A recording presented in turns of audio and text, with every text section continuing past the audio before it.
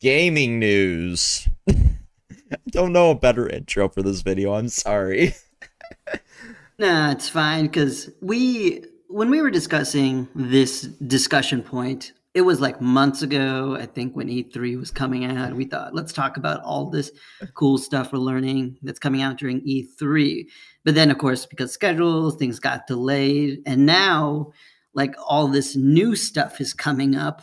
And even while we were setting the date for it, just continuously new gaming news is just constantly releasing. It's the universe correcting the karmic scale almost. I don't know Yeah, about you. so where should I don't know about you, yeah, where do you but want to start? I think the Activision leaks is a good place to start because that was insane.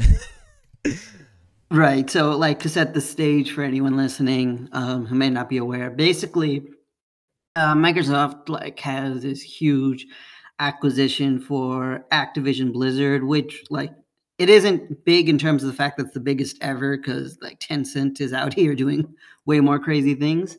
But it is still a very large company buying another large company, which of course got a bunch of legal establishments involved, some of which who are just cool with it, like I think in Brazil and South America, basically. But then in Europe and America, we kind of made it a little harder for them to avoid monopoly concerns. And you know, all the politics of that aside, because Microsoft has to defend their business decisions in court, they had to submit a bunch of documents, and some of those documents got released, and while a couple of them were redacted, others were very much not redacted.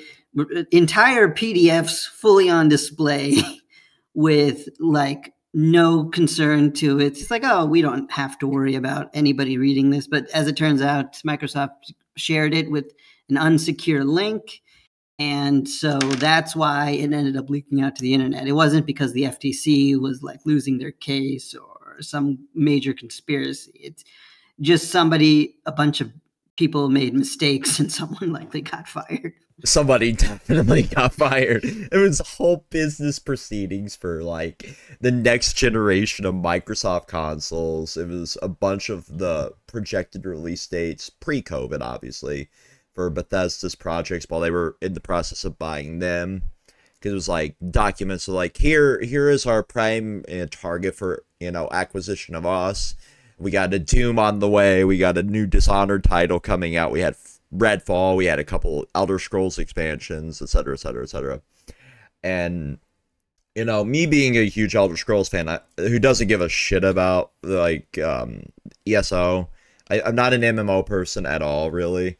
I try to be, and it's hard because when there's no distinct like objective in the game for like initial plot points, I'm like, the fuck do I do? It's like me trying to play Minecraft once a year. um, but I saw all that. I'm like, okay, let's go through here. You got like a Fallout 3 remaster on there, an Oblivion remaster, which we kind of already knew was a thing. And then we had like a projected date of next year for ES6. Obviously, that got pushed back because they just announced it was going into the early stages of development. But that was a huge one for me as a Bethesda fan. Especially as a Doom fan. Like, a new Doom, please give me more. But like, that was really cool to see. I realized like how bad business wise that is, and seeing Phil Spencer be just like, yeah, that happened. Oh, like unsecure shit happened, and like it comes with this whole case. But it was like something, I think they said like multiple terabytes worth of data just were out there in the public. Hey, I Yeah, it was a good day for me to decide to not go to bed just because I was still like up, like deciding if I wanted to go to sleep or not.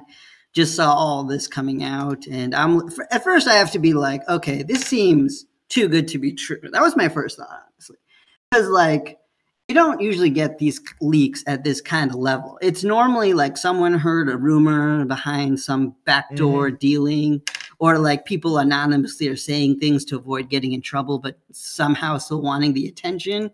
Like rumors are usually like that, and some are true, some My aren't. But uncle this, works for Nintendo's the classic one. yeah, that one. I mean, I always felt like that was more of like playground talk.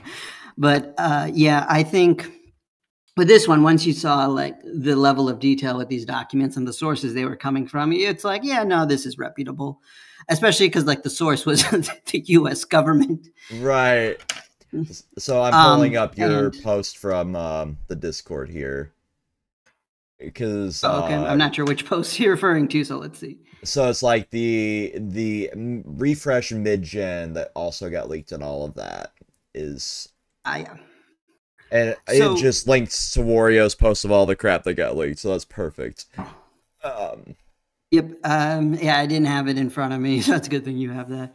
Because like what I wanted to say with this is it was like pre-20 well, it was around 2020 time, all this information. And like, yes, Phil said things have changed. So we don't know which projects are in here, besides the one we know that got delayed or like still in development. And of course, there's new things that got into development since then. And there was like a whole year where Microsoft just didn't even release any first party titles. So, some stuff was going wrong there since this information was out. But I think the things that I was most interested in, besides what you already talked about, Vex, was one, there was a sequel set up for Ghost of Tsushima. I might not be saying that right, but I can see that still in development just because that project has been pretty successful. So I'm glad for that. I like it when new IPs are getting like good amount of investment, because we were talking about Horizon a little last time just because the announcement of their complete edition coming to Steam and whatnot. And, I really enjoyed it when it first came out. It wasn't the most unique in terms of gameplay, but I like the aesthetic, and I like the fact that I like when new IP are coming out and not just the exact same thing, even if they have to borrow the format of older games to like help it succeed. Because I understand that, but I'd at least like things to be new from major studios, because otherwise we're just going to creatively stagnate if we just start investing in sequels constantly. Looking at Hollywood and its endless, just platefuls of fucking remakes right now. Yeah, I mean, I guess the Barbie Oppenheimer phenomenon might help us get some crazy new stuff. I'm hoping. I hope, but yeah. The other thing, the big thing that I want to talk about. Well, okay, I want to just do the small thing right off the bat because I didn't see too many people saying it, and for good reason. But since this is our discussion and I'm on this podcast, I gotta say it. Some of these projects that were labeled were under code names, so we don't know what they are, and it's anyone's guess what any of these words could mean because people just pick stuff out of a dictionary. But one of those ones was a Project Platinum, and that's interesting because we also, again, the universe is just giving us so much to discuss. Platinum has recently lost like Hideki, who voluntarily chose to leave the studio. And what I was thinking when I saw those leaks before he was leaving was that, okay, this might be another project they're working with Platinum. It would be almost too optimistic for me to think this is Scalebound coming back, because they were literally begging Microsoft to help them bring that project back. But, Scalebound, I still remember Scalebound being that IP that made me turn my attention to Microsoft, because I grew up as a Nintendo gamer for most of my life. And because of that, I really didn't care what the other companies were doing. But then Microsoft, like over the years, have become more open with Game Pass. That's what got me in. And Scalebound was one of those IPs that made me think, okay, this feels like a new IP I could really sink my teeth into. But it didn't come out, and that's unfortunate. But yeah, I do wonder if Project Platinum was that. But if it is, now the question is, well, that's looking less likely to be a thing, because Platinum might be just potentially being bought out themselves by somebody. As the huge rumor is that Hideki has left at this moment, just because there's probably some business decisions he's not agreeing with. Biggest one possibly being that Platinum just has not had good successes with like Babylon Fall being like a huge like waste for them. So they might be looking towards getting bought out, which he wouldn't have wanted because he enjoys the creative freedom. So I'm thinking that's what's happening. And if that's what's happening, likely this project with Microsoft, if it was Platinum Games, is likely to fall off, which is unfortunate. But I just want to bring that up quickly. Yeah, so Hideki's this interesting gentleman. I do respect his like desire for creative freedom for all of his workers and everything, but looking at his Twitter feed is the most cursed thing on the planet. Like, don't interact with me in English, yada yada yada. Like I get it. I kind of get it, I should say. I don't really get it, but like I respect his business sense. But I too loved the look and style and feel of Scalebound. That was one of the first podcasts we did way back when the channel first started. It was talking about E3 when it was revealed, and I was in love with this idea of like being able to fight giant dragons, a la like Game of Thrones, kind of, because that was what was going on when it was announced initially. So that was kind of, you know, a perfect time to capitalize on a project like that, and then unfortunately just really fell through. But it looks super interesting, so I do really hope that they're trying to bring that back as well, because just this, it felt like a mix between like Infamous style combat, a bit of Devil May Cry, and giant frickin' dragons. So it was just this really cool mix of ideas that really looked like it was going to work well together. If it was going to work well together is a whole other different thing. That might be why it got canned. Like, they couldn't get it to feel right. They couldn't get the combat tight enough. They couldn't get the set pieces the way they want. There's a lot of reasons why a project can fall through. And I realize a lot of gamers don't understand, like, why projects get scrapped. But they get scrapped for a reason, usually. They're not just like, we're just not vibing with this idea anymore. So if I get put in the bucket, well, we might come back to it or not. Who knows? But financially, Platinum has been struggling for a while. And that's why things like this kind of got a lot of help from Microsoft. You see Bayonetta 2 and 3 get help from Nintendo. And a lot of these other little projects, like Astral Chain even, on the Switch, was a huge one for the Switch, but it wasn't really like a massive financial success by any stretch of the imagination. I'd like to see a sequel to that because that was a cool concept game-wise. But yeah, that's one that, you know, I hope is the Scalebound. There's another one here, another really big talking point in all of this leak stuff that I find interesting is like the one that really fights for game preservation. Did you see the designs for the new mid refresh of Xboxes and all that? Yeah, it basically looks like a speaker. It looks like a freaking Sonos Home or an Apple Home Kit almost. Yeah. Yeah, like Microsoft, if you own Microsoft console, you're basically just buying a bunch of appliances disguised as like game console. The mini fridge meme that became reality. Yeah, I mean, you got to respect that. But you were saying something about game preservation. I'm not really sure what you mean. What was no there disk about drive? that? No disk drive. Oh, yeah. Okay, that's a fair thing to, like, a lot of what you said actually transitions to some topics I want to talk about, but let's start with that. Because, yeah, they're definitely, one of the things people were a little mad about with the mid-gen refreshes is, you know, Phil, I think, apparently said at some point that there wouldn't be, and I'm thinking to myself, why wouldn't there be? I mean, at this point, mid-gen refreshes are basically like, we're going to do a console refresh, but not completely. Because, like, the problem with consoles was the fact that, you know, they become outdated really quickly. And unless you're like, you know, Nintendo, you typically care when your hardware has trouble running the games that want to come out for it. Running a 5-6-year-old build of Android chips right now. Yeah. Come on, Nintendo. We need a Switch Pro.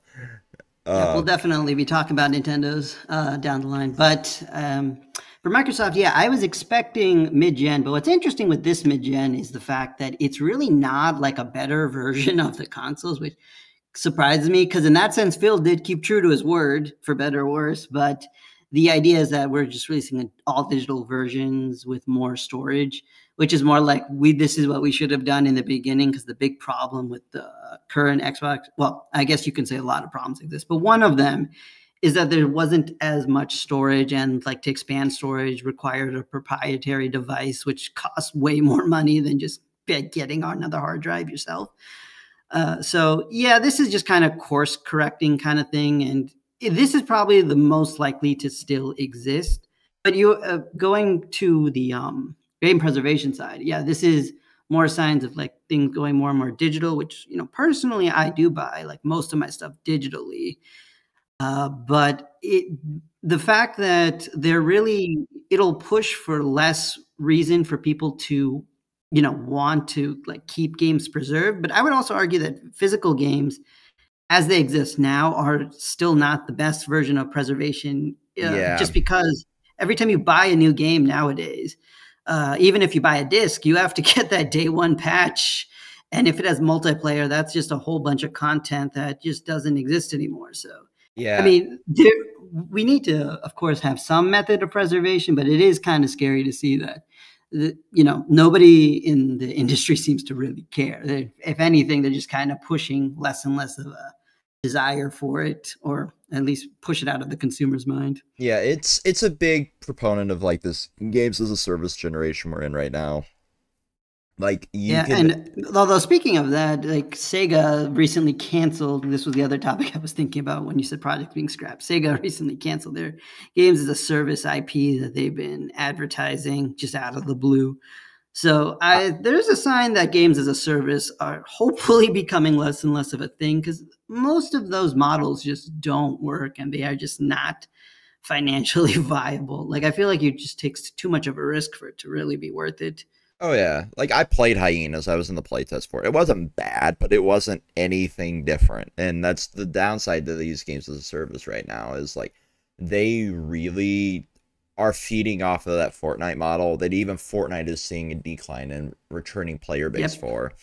And I Because love we saw Epic is like just a couple minutes before this recording that Epic is 16%. yeah, of their studios going.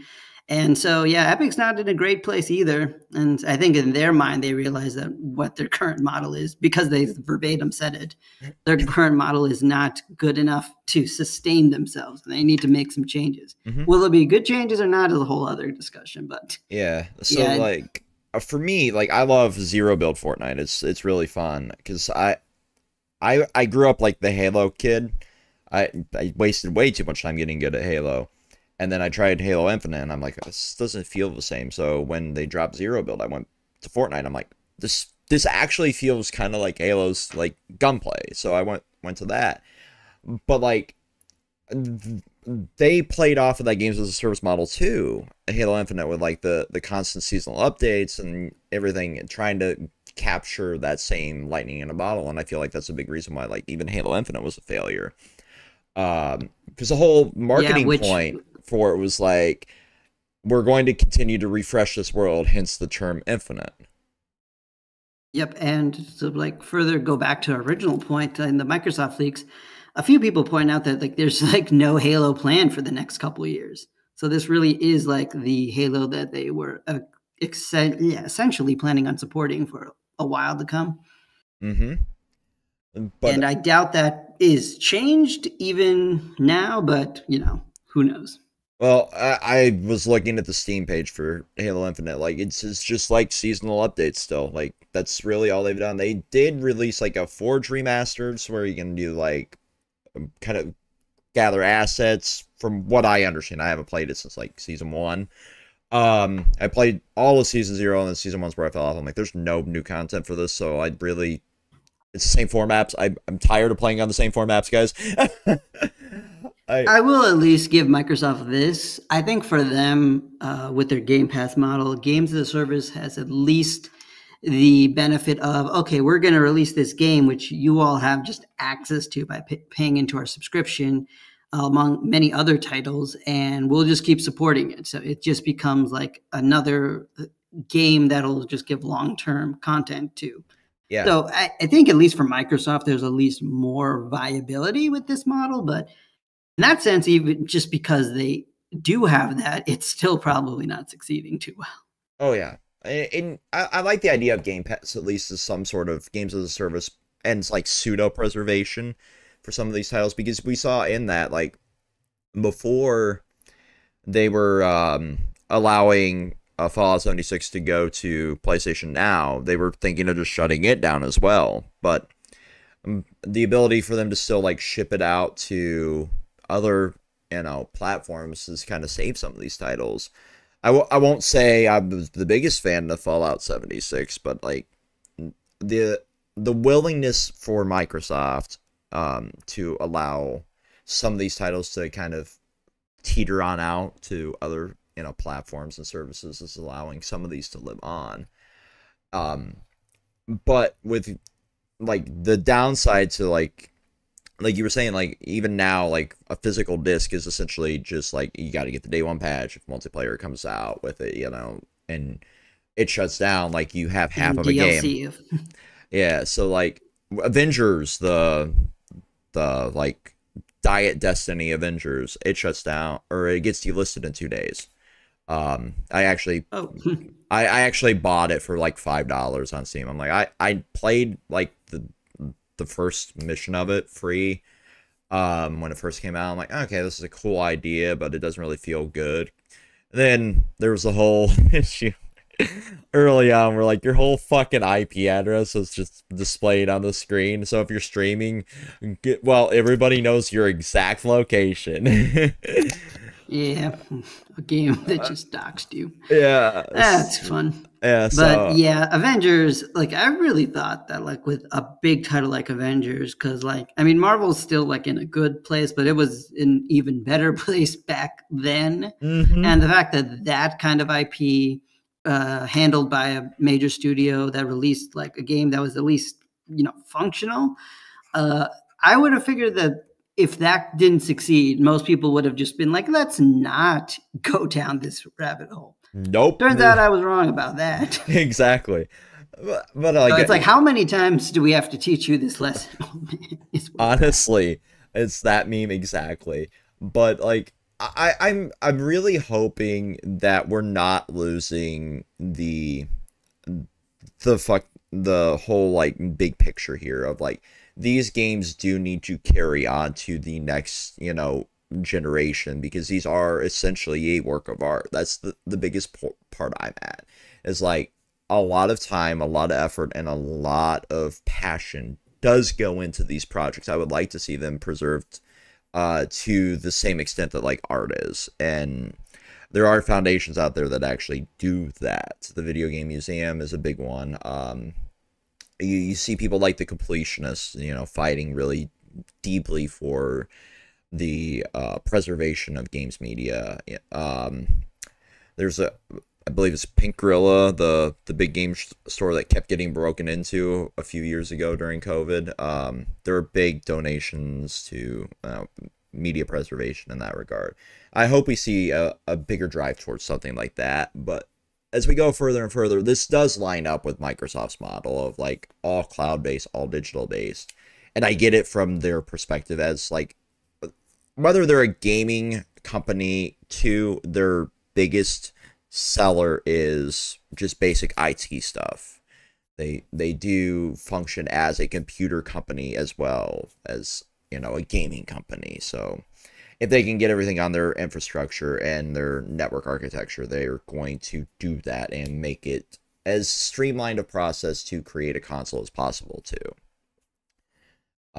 Azure is what the new Call of Duty servers run on, which is their server base, and essentially like why a lot of the older CODs went into disrepair for a while is they were moving everything over to that. Which was an interesting process. I still think the new Call of Duties are trash, mostly, but it is nice to see at least the Xbox versions of them are functional again. And we do see, even recently, another one that really got me, I don't know if you saw this, is Titanfall 2 is now playable again. So, that was cool to see. Because it was in, like, complete disrepair for a while, like, unplayable disrepair. And then randomly like last week. It was like, hey, we got a massive update and you can play the game again. And also, here's a potential tease for Titanfall 3. That might be a little bit of copium for me, but yeah. Yeah. Well, yeah, I don't play as many multiplayer games as you, so I was not aware of that. But I mean, I have heard about the COD thing, and I guess I am glad that there are at least steps towards that because it is surprising how like some people like for at least the good games will like stick around for like old multiplayer games. Because like I know that there one game series that like a pretty niche one that I'm a fan of is like Fantasy Life, and I know that surprisingly, a lot of people for the longest time, like even years after that game, which was on the 3DS, was gone. I figured it's like, okay, well, no one's probably using the multiplayer function anymore, but it's fun because it's predominantly single player. But then I eventually found out there's like a Discord community of people that were just like kind of keeping things alive for a while. And I'm like, oh, that's pretty cool. So yeah, if you know, for games that have like the heart and soul for it, people will come back and play. And basically, I mean like games that aren't just like the annual sports game where people just migrate to the next one right afterwards.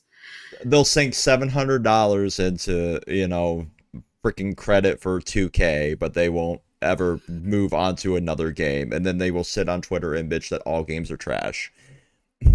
Yeah, God, I remember seeing that. It's hilarious. But anyway, there was one last point since you did bring up cloud that we should go over with the leak, which is the next generation was also in these leaks that we saw, which, I mean, the next generation being 2028, that's kind of predictable. I remember seeing a lot of people saying, and I actually do kind of agree, even as someone who doesn't really own any of the current gen consoles, that this generation, despite being 3 years in, really doesn't feel like it's gotten started. And part of that, of course, was due to the craziness that was 2020, the year it released, and then getting launch games onto the system. But it's like 3 years in, and we still kind of feel like, okay, I guess this is a new generation technically, but it just doesn't feel like it. But 2028 makes sense for them to target for like the next one, especially when they set things up in 2020. And the other thing is the fact that their plan, which this is looking more and more likely for to still be the case, is that they're planning on doing a hybrid cloud streaming device, which it kind of makes sense with how much more they're doing like xCloud and increasing their cloud infrastructure. And, the discussion point that I kind of wanted us to talk about isn't like, is this likely? Because I feel like it is, but more like, how will the competition respond now that they kind of know this is what's happening? Because like Microsoft in the Activision acquisition has kind of like granted like specifically Call of Duty, I believe, to like other cloud services as well. And they additionally to that, I think to help the FTC or not the FTC, CMA. The CMA. Yeah, there's too many acronyms. There really is. The CMA, they were worried mostly about the cloud rights more than buying Activision Blizzard. Just like, okay, well, how will people have the rights to this cloud service when that inevitably happens? And so Microsoft is like, cool, we'll let Ubisoft handle it. I don't know how that's like a solution that fixes everything, but it seems to have worked. So cool.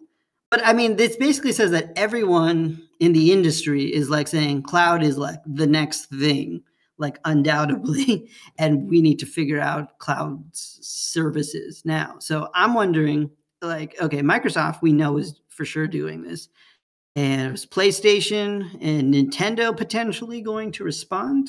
I mean, Nintendo, like their new system is more likely sooner than later at this point. But will they incorporate a cloud function? And I think there's at least a slight possibility of it just because recently Nintendo has had ports, which weren't really ports. They were just cloud streams of ports of the game onto their system because their system is basically just a tablet, as we said, with like extremely outdated hardware that can't run things. And additionally to that, their new model with the Switch was, take your system anywhere. It's console gaming basically at a level where you can just kind of slip it into wherever you go in your daily life and on the TV. And if the next Switch 2 or whatever we want to call it is following the same thing, which it might just because of the success of the Switch and for the sake of backwards compatibility, then they might just incorporate the cloud function into said system just to help people, play more games than what their hardware will allow them to otherwise. Of course, the argument against it is Nintendo just like never does what other people do. Exactly. That's where I'm at. I'm torn because we see that they have like cloud versions of games, right? Because they have like Kingdom Hearts, they had Hitman, they had Did they do Control, or am I just making that up? I believe they did have a port of Control. Let me actually check that really quick.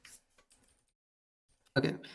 Yeah, so while Vex is checking that, yeah, so I mean, Nintendo has invested more into cloud than even I was thinking they would, because it makes sense for Microsoft and Sony to some extent as well with PlayStation now. But like Nintendo, they've never been like that big on online, even with their NSO service. It's just kind of been like supplementary to like their main practices of just like releasing games on their system. And without even that many multiplayer games outside of like Splatoon being one of the bigger ones. But they have done it more and more. So the possibility exists, especially if they want to try to stay in the competition to an extent, then they would need to run bigger games, and either that means better hardware, which from a portable device might be hard. So cloud is a solution to that. Not sure if it's a good solution, but it's a solution. Yeah. Well, it'd be a better solution everywhere but America. Yeah. That's a better way to put it. So like our network infrastructure here sucks compared to even third world countries, which is shocking to say. Yeah, and that's not even a secret. Like the current administration, I think it put in something to be like, we need to get better internet over the next few years. That's like a thing we got to do. Yeah, we're still running off a Bell copper wire, my guy. So it's not good. But yes, they did also have a cloud version of Control. You're not making that up. And they had Resident Evil as well. And the Resident Evil port ran fairly decently. Kingdom Hearts ran like dog ass. So I don't know what's going on. Yeah. Because like with xCloud, like I've used it, and it really, of course, depends on your internet service. But if you have decent internet and a decent, a computer, then you can run it pretty well, honestly. I was able to run Dragon Quest 11 on my freaking phone with a Razer Kishi controller, like relatively well, traveling around a con. So xCloud is really good for what it is. So with Microsoft, it makes just sense to do this. But I like with Sony, like to my knowledge, I feel like they still rely on Microsoft Azure to some extent for their own stuff. So I don't know if this is going to be, if that's what they're going to do too, or if they're going to try to get their own cloud infrastructure going, or if they're just going a completely different direction. Yeah, and it's interesting you bring that up, because like Sony announced that pseudo handheld thing not too long ago. Yeah, I forgot what it was called, but yeah, you're right. Yeah, but that is like streaming your PS5, yeah.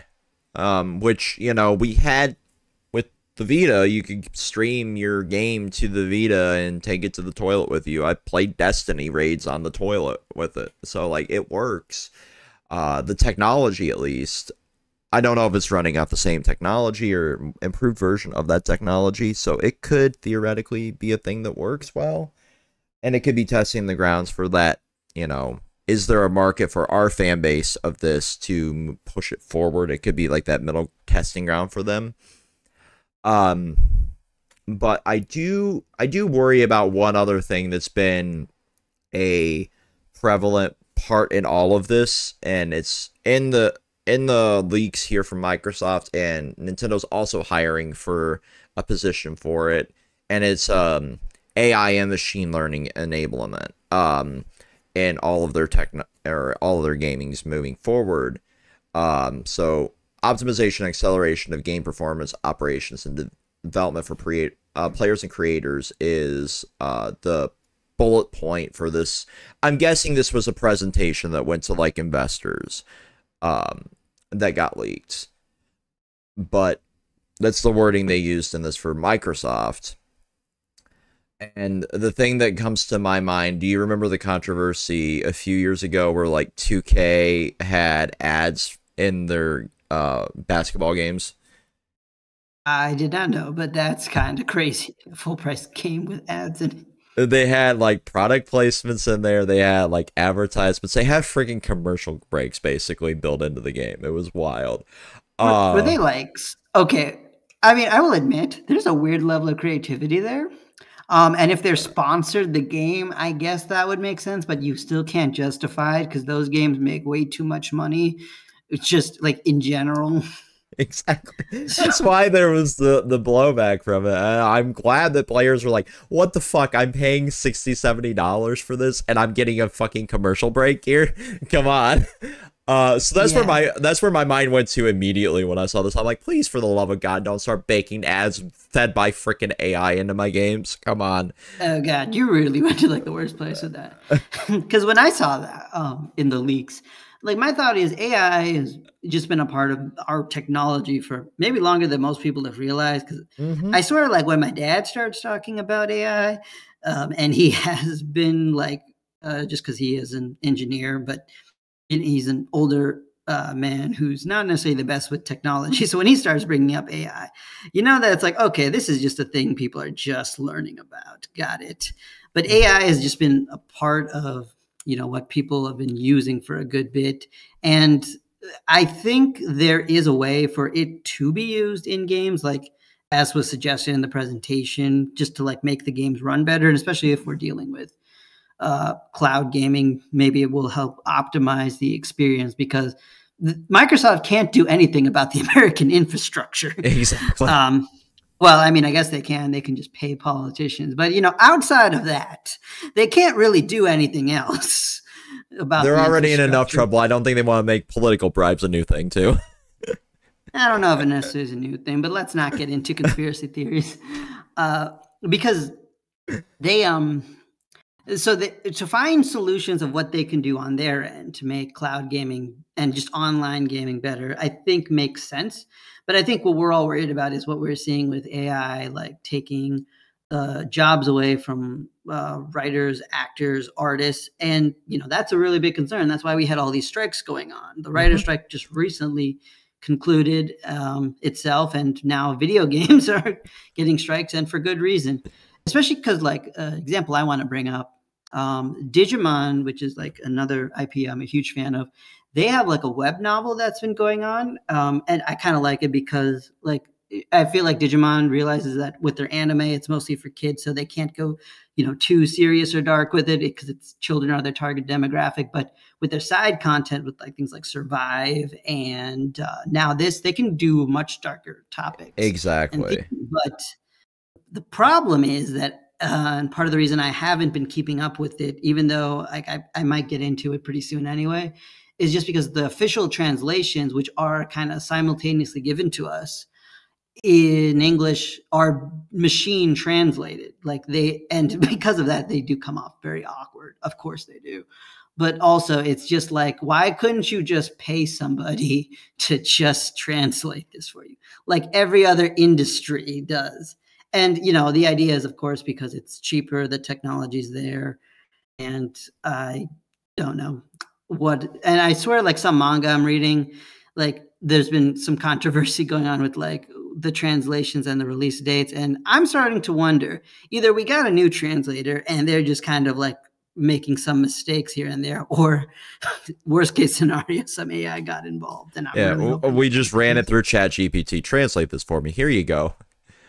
Because like when the translators uses different phrases from what they used to use, it's like, okay, this is either a new guy, the old guy just got no sleep, or there's some AI that's taking the translations too literally and not keeping with what the common vernacular is. So yeah, I felt like that was a little bit of the issue with some of the early translations too for a couple series. before they went into like the K manga, like Ranger Rejects, like some of them were just like rougher than others. So I'm like, it's like machine learning, or is this, just somebody at 5 a.m. like, I gotta get this translation out, and I don't feel like I don't feel like dealing with this today. So here we go. Yeah, I mean, Ranger Reject is, I think, the weirdest one on K manga. This is not one of our manga discussions, but I'll just say this quick. It's weird that Ranger Reject's like one of their like really big series they just don't have up to date, while like so many of my like smaller niche series that, again, I think I've said in our manga stream, there's like 12 people reading this, including me. So Right. thank you for keeping this up to date. I will pay you for that, even if I don't like your service, just because how much I like this series and the author's work. Yeah, but let's get off of manga and back to games. Yeah.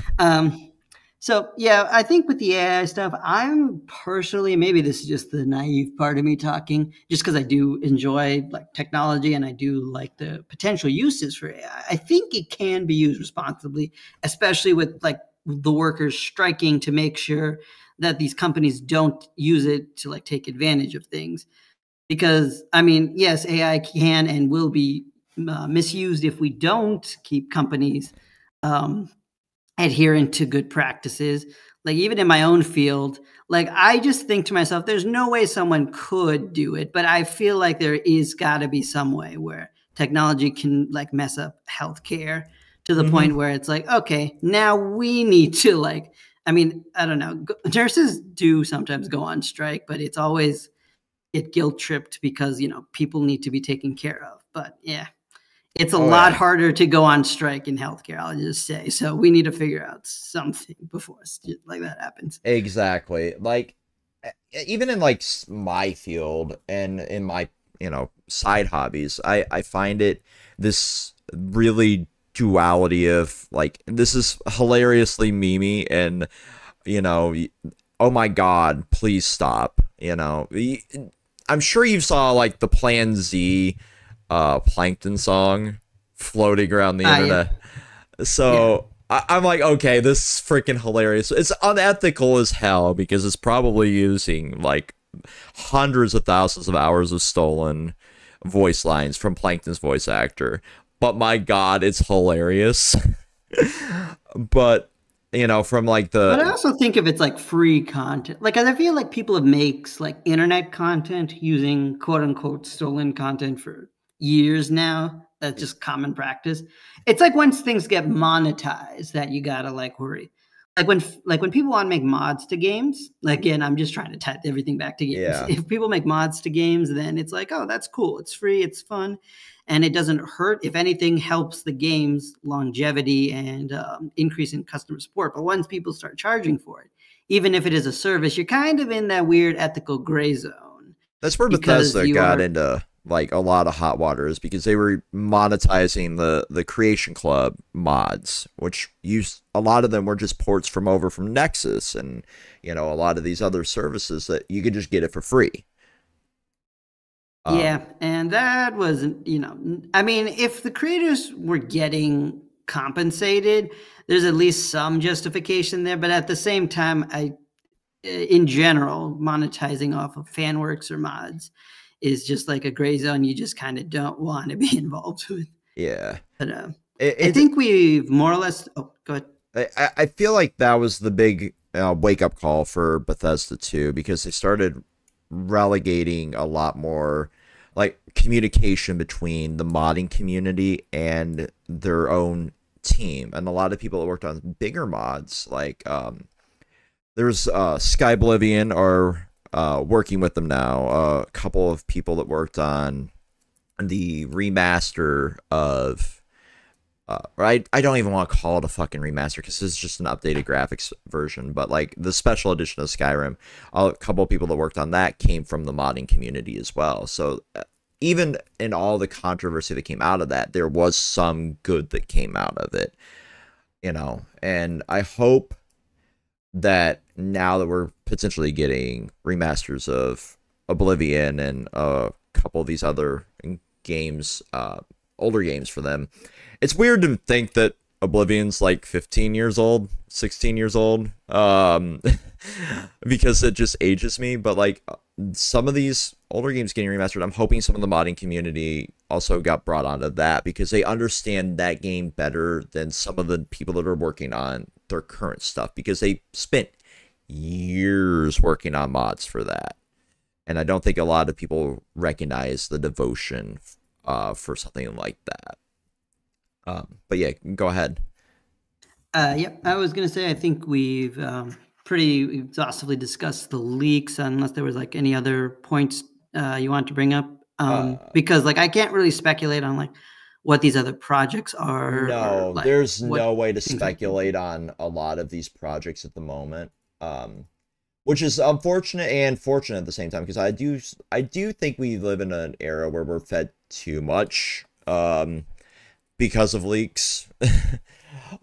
Yeah, I mean, we got to the point where official announcements are just like underwhelming. Like Right. last state of play, and like I remember that day when it's like, man, we got a Nintendo Direct, a state of play, and like NASA all making like big announcements all on the same day. And it's like, okay, well, weirdly enough, NASA might have been the most interesting thing to talk Right. about that day, which I mean is good, but also not great. But at the same time, it's like for Nintendo, it's like, and maybe we can transition with that to our next discussion with Nintendo if we want.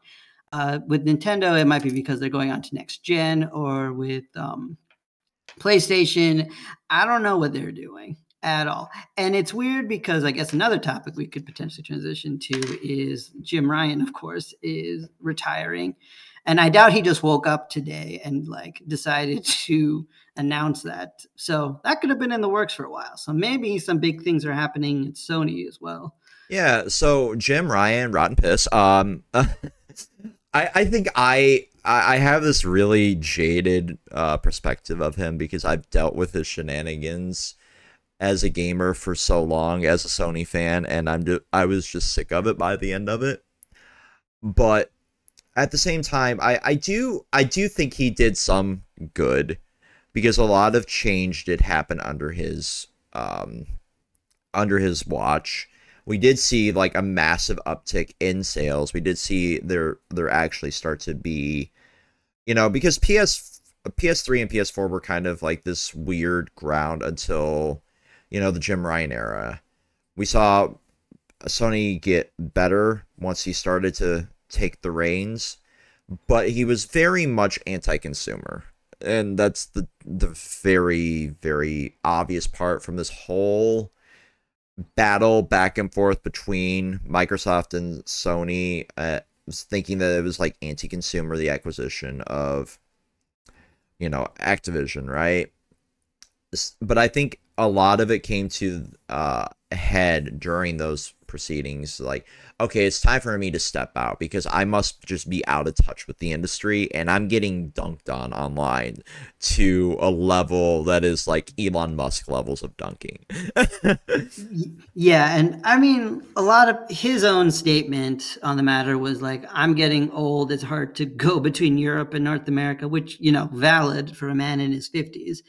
But at the same time, like the timing of it is what's very interesting because PlayStation's been doing great. So Uh-huh. it's not like we're getting rid of you because you're not doing good for the PlayStation side. Because I was talking with Vex about this yesterday, but like part of the reason he's likely been in this position for as long as he has been is just because while Sony hasn't been doing great business wise in recent years, but PlayStation is undoubtedly like their strongest branch, or at least one of the strongest branches they have, because they're computer wise and other tech wise, they've just not been on the ball. So yes, I understand like why they had Jim around for that. So the fact that he's kind of quietly going away from his position now makes it seem like okay, maybe his position just went into jeopardy after like all these legal proceedings we were just talking about earlier have just been kind of going in Microsoft's favor, putting them in like a worse position. And then it's like, well, someone has to take the fall for And, not and getting you this have been clear. the internet's punching bag for the last couple months, so you are the one taking the fall. Uh, Yeah. And I mean, you know what? at least he's retiring like at a place where he can at least say he's done a good job with like most of his career. But what I find funny, and I'm speaking as someone who has never like owned a PlayStation console. Like my brother had a PSP and I played it sometimes. That's the most PlayStation I've done. But and when I saw this announcement, I figured I would see like a good mix of some people saying it's like, I wonder who the next person will be, or like, what's the business practice? Or it's like, okay, well, you've done a good here and hopefully the other person will follow. But no, like there was so much just absolute cheering. And I have to say, from an outsider's perspective, it was shocking. Just because, like, for all intents and purposes, PlayStation has been doing well business-wise. They've been getting good exclusives and IPs, and I've not agreed with a lot of their decisions in terms of like how they're pricing things and the fact that they're like, while their competition's out here doing things like Game Pass, they're like, nah, we're not going to do that. We're just going to release an inferior streaming service.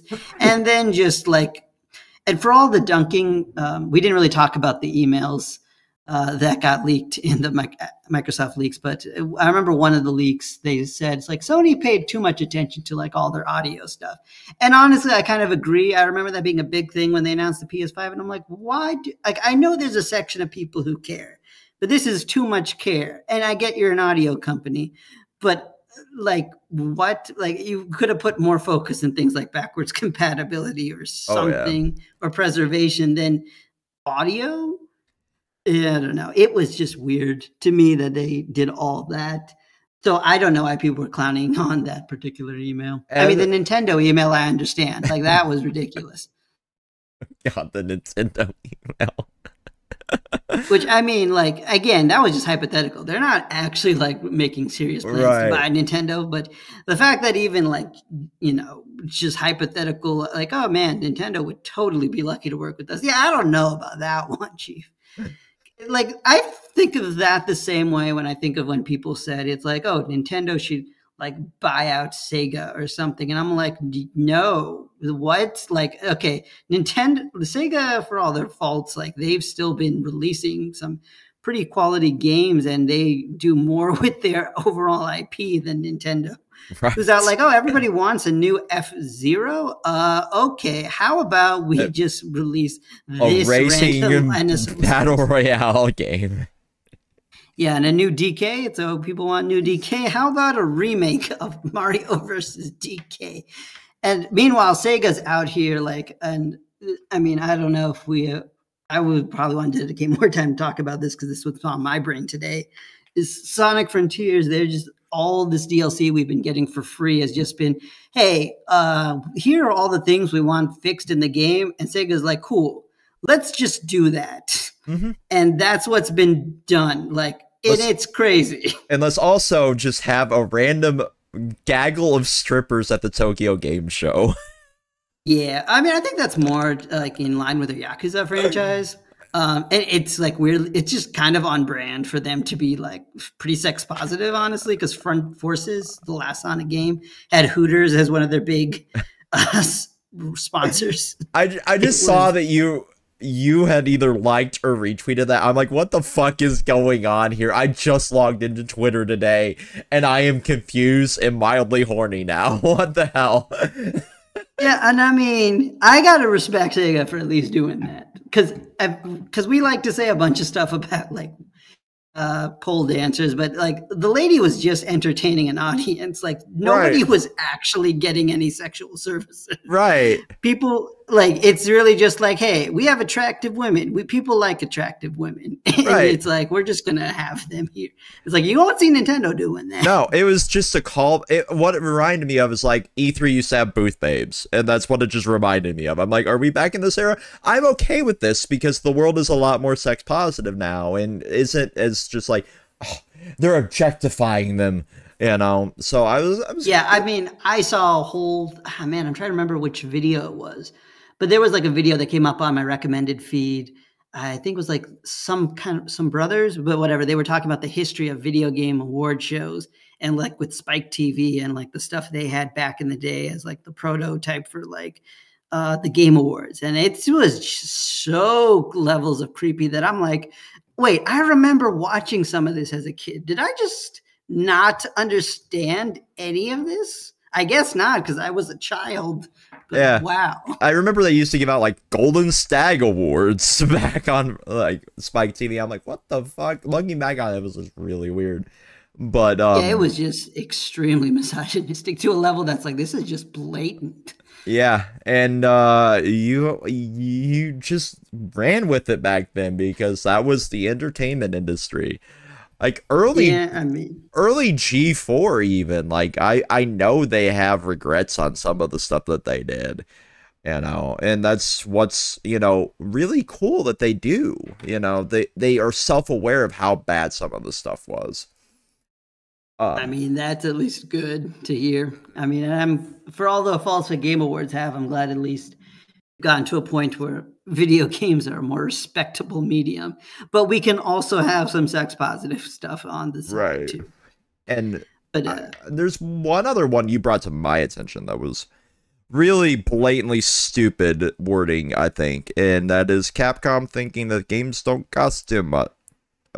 yeah, that's another good one to talk about. So, yeah, I didn't read the full article, I will admit, on this, but I also didn't really want to because I had other stuff to do. But Capcom basically was like, games are costing more. We have to pay people more money because, oh, boo hoo. And so maybe we need to get more money by charging people more games. And people in the comments and replies like, okay, we're talking about the same company that's like out here releasing microtransactions and like their full price games and whatnot. Cause it's like, I understand game development is getting more expensive, but I don't think charging an arm and a leg is the solution. I'm pretty sure we will be getting into like the end of whatever, or even the mid part of whatever the next generation is, closer to even $80 with games because we're already getting used to like 70. So it's like, well, it's only a matter of time.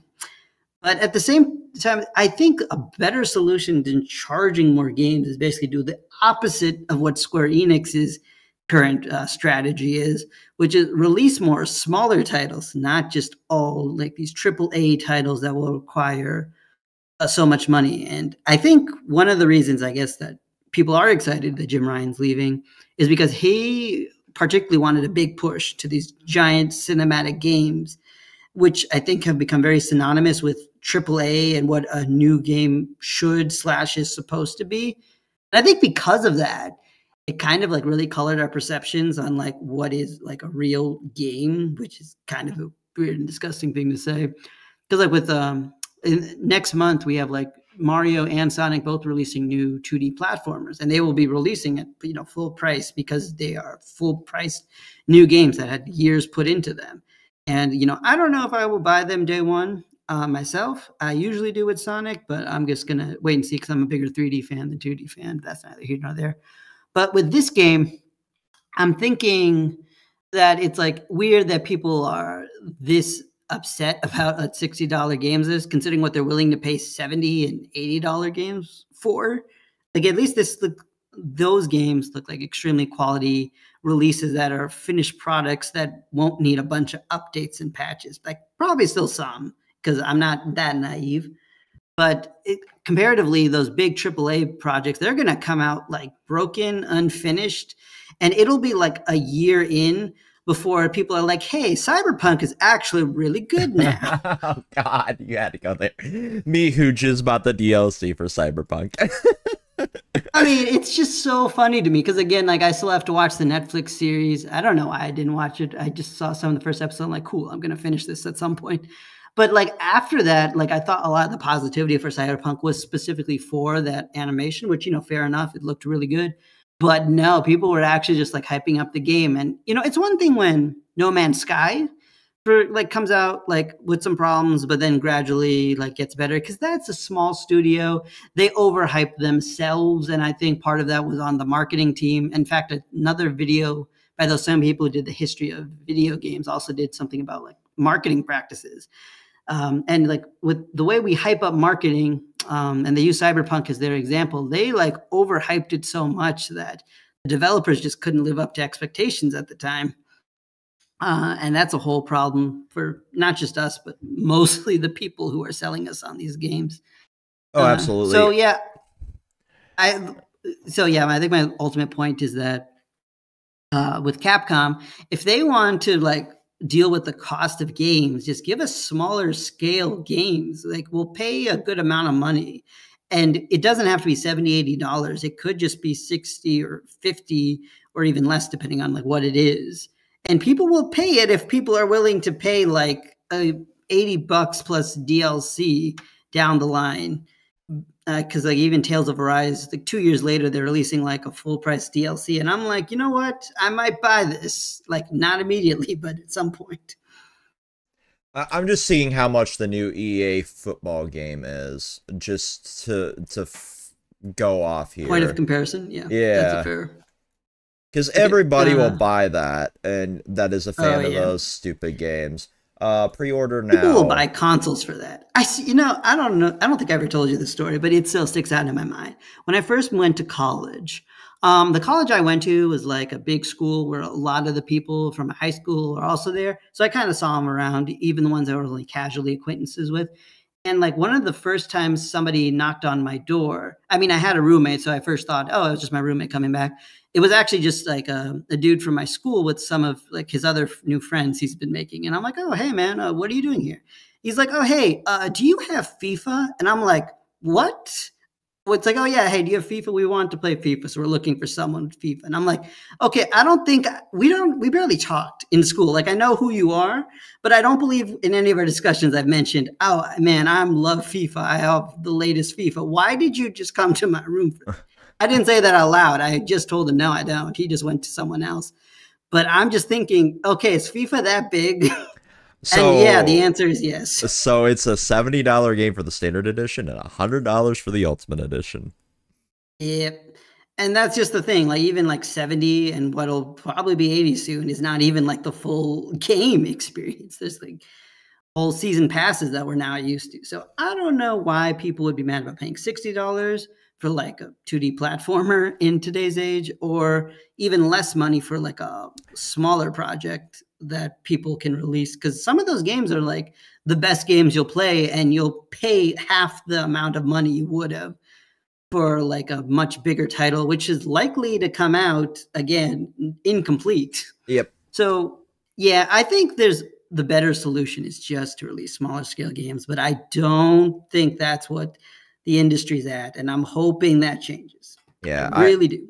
so like I think Capcom really got a big head with the success of the more recent Resident Evils. They got a big head with a lot of the I mean, Monster look, Hunters. you know, God, Monster Hunter just went off, and I'm Yeah, even Sonic had like a whole like DLC collaboration. Like I remember when Frontiers came out, I thought, man, we can have some cool skins, but we really didn't get that many skins. Like some anniversary skin and Monster Hunter, and also like one promotional thing. So yeah. I'm just like, why specifically Monster Hunter? Because Monster Hunter is just that big. It's shocking because I remember back in the day, like my first experience with it was like on the PSP, and I'm like, okay, this is a cool concept. I'm not the biggest fan, and then now there are like 7,000 different versions of this game. I'm like, is it really that popular? And Apparently, I looked at my friend's Steam list the other day. I'm like, what can we play together? And I saw they had like 1,000+ hours in Monster Hunter World. I'm like, how? I I played don't that know. I once on a have the stream. game, and I still have to play it someday just to find out. Yeah, I played it once on a stream, and I'm like, okay, this is cool. I'm not going to ever play this again. Like, Yeah, I played like I think three on my 3DS for like a day, and I'm like, I don't get it. So I figured then when I researched it, there was just better Monster Hunters down the line. That's what I'm expecting. yeah, it's a game you either love or hate, and I just don't like the type of gameplay. And that's, I think, another reason why I wasn't the biggest fan of like Horizon, is you're breaking off components of the monsters and using that as crafting material and yada yada yada. Because it has some of that gameplay loop in it, mixed with that Jim Ryan-esque like you know, massive story expansion and over exploration of a vast universe. But again, bringing up your point, like we're getting a complete edition of that. I never bought the second one because I knew they would do this shit again. And Yeah, like it's unfortunate because people fall into the trap of just like, I'm going to buy a $70 game, and then a year or two down the line, here's a complete version.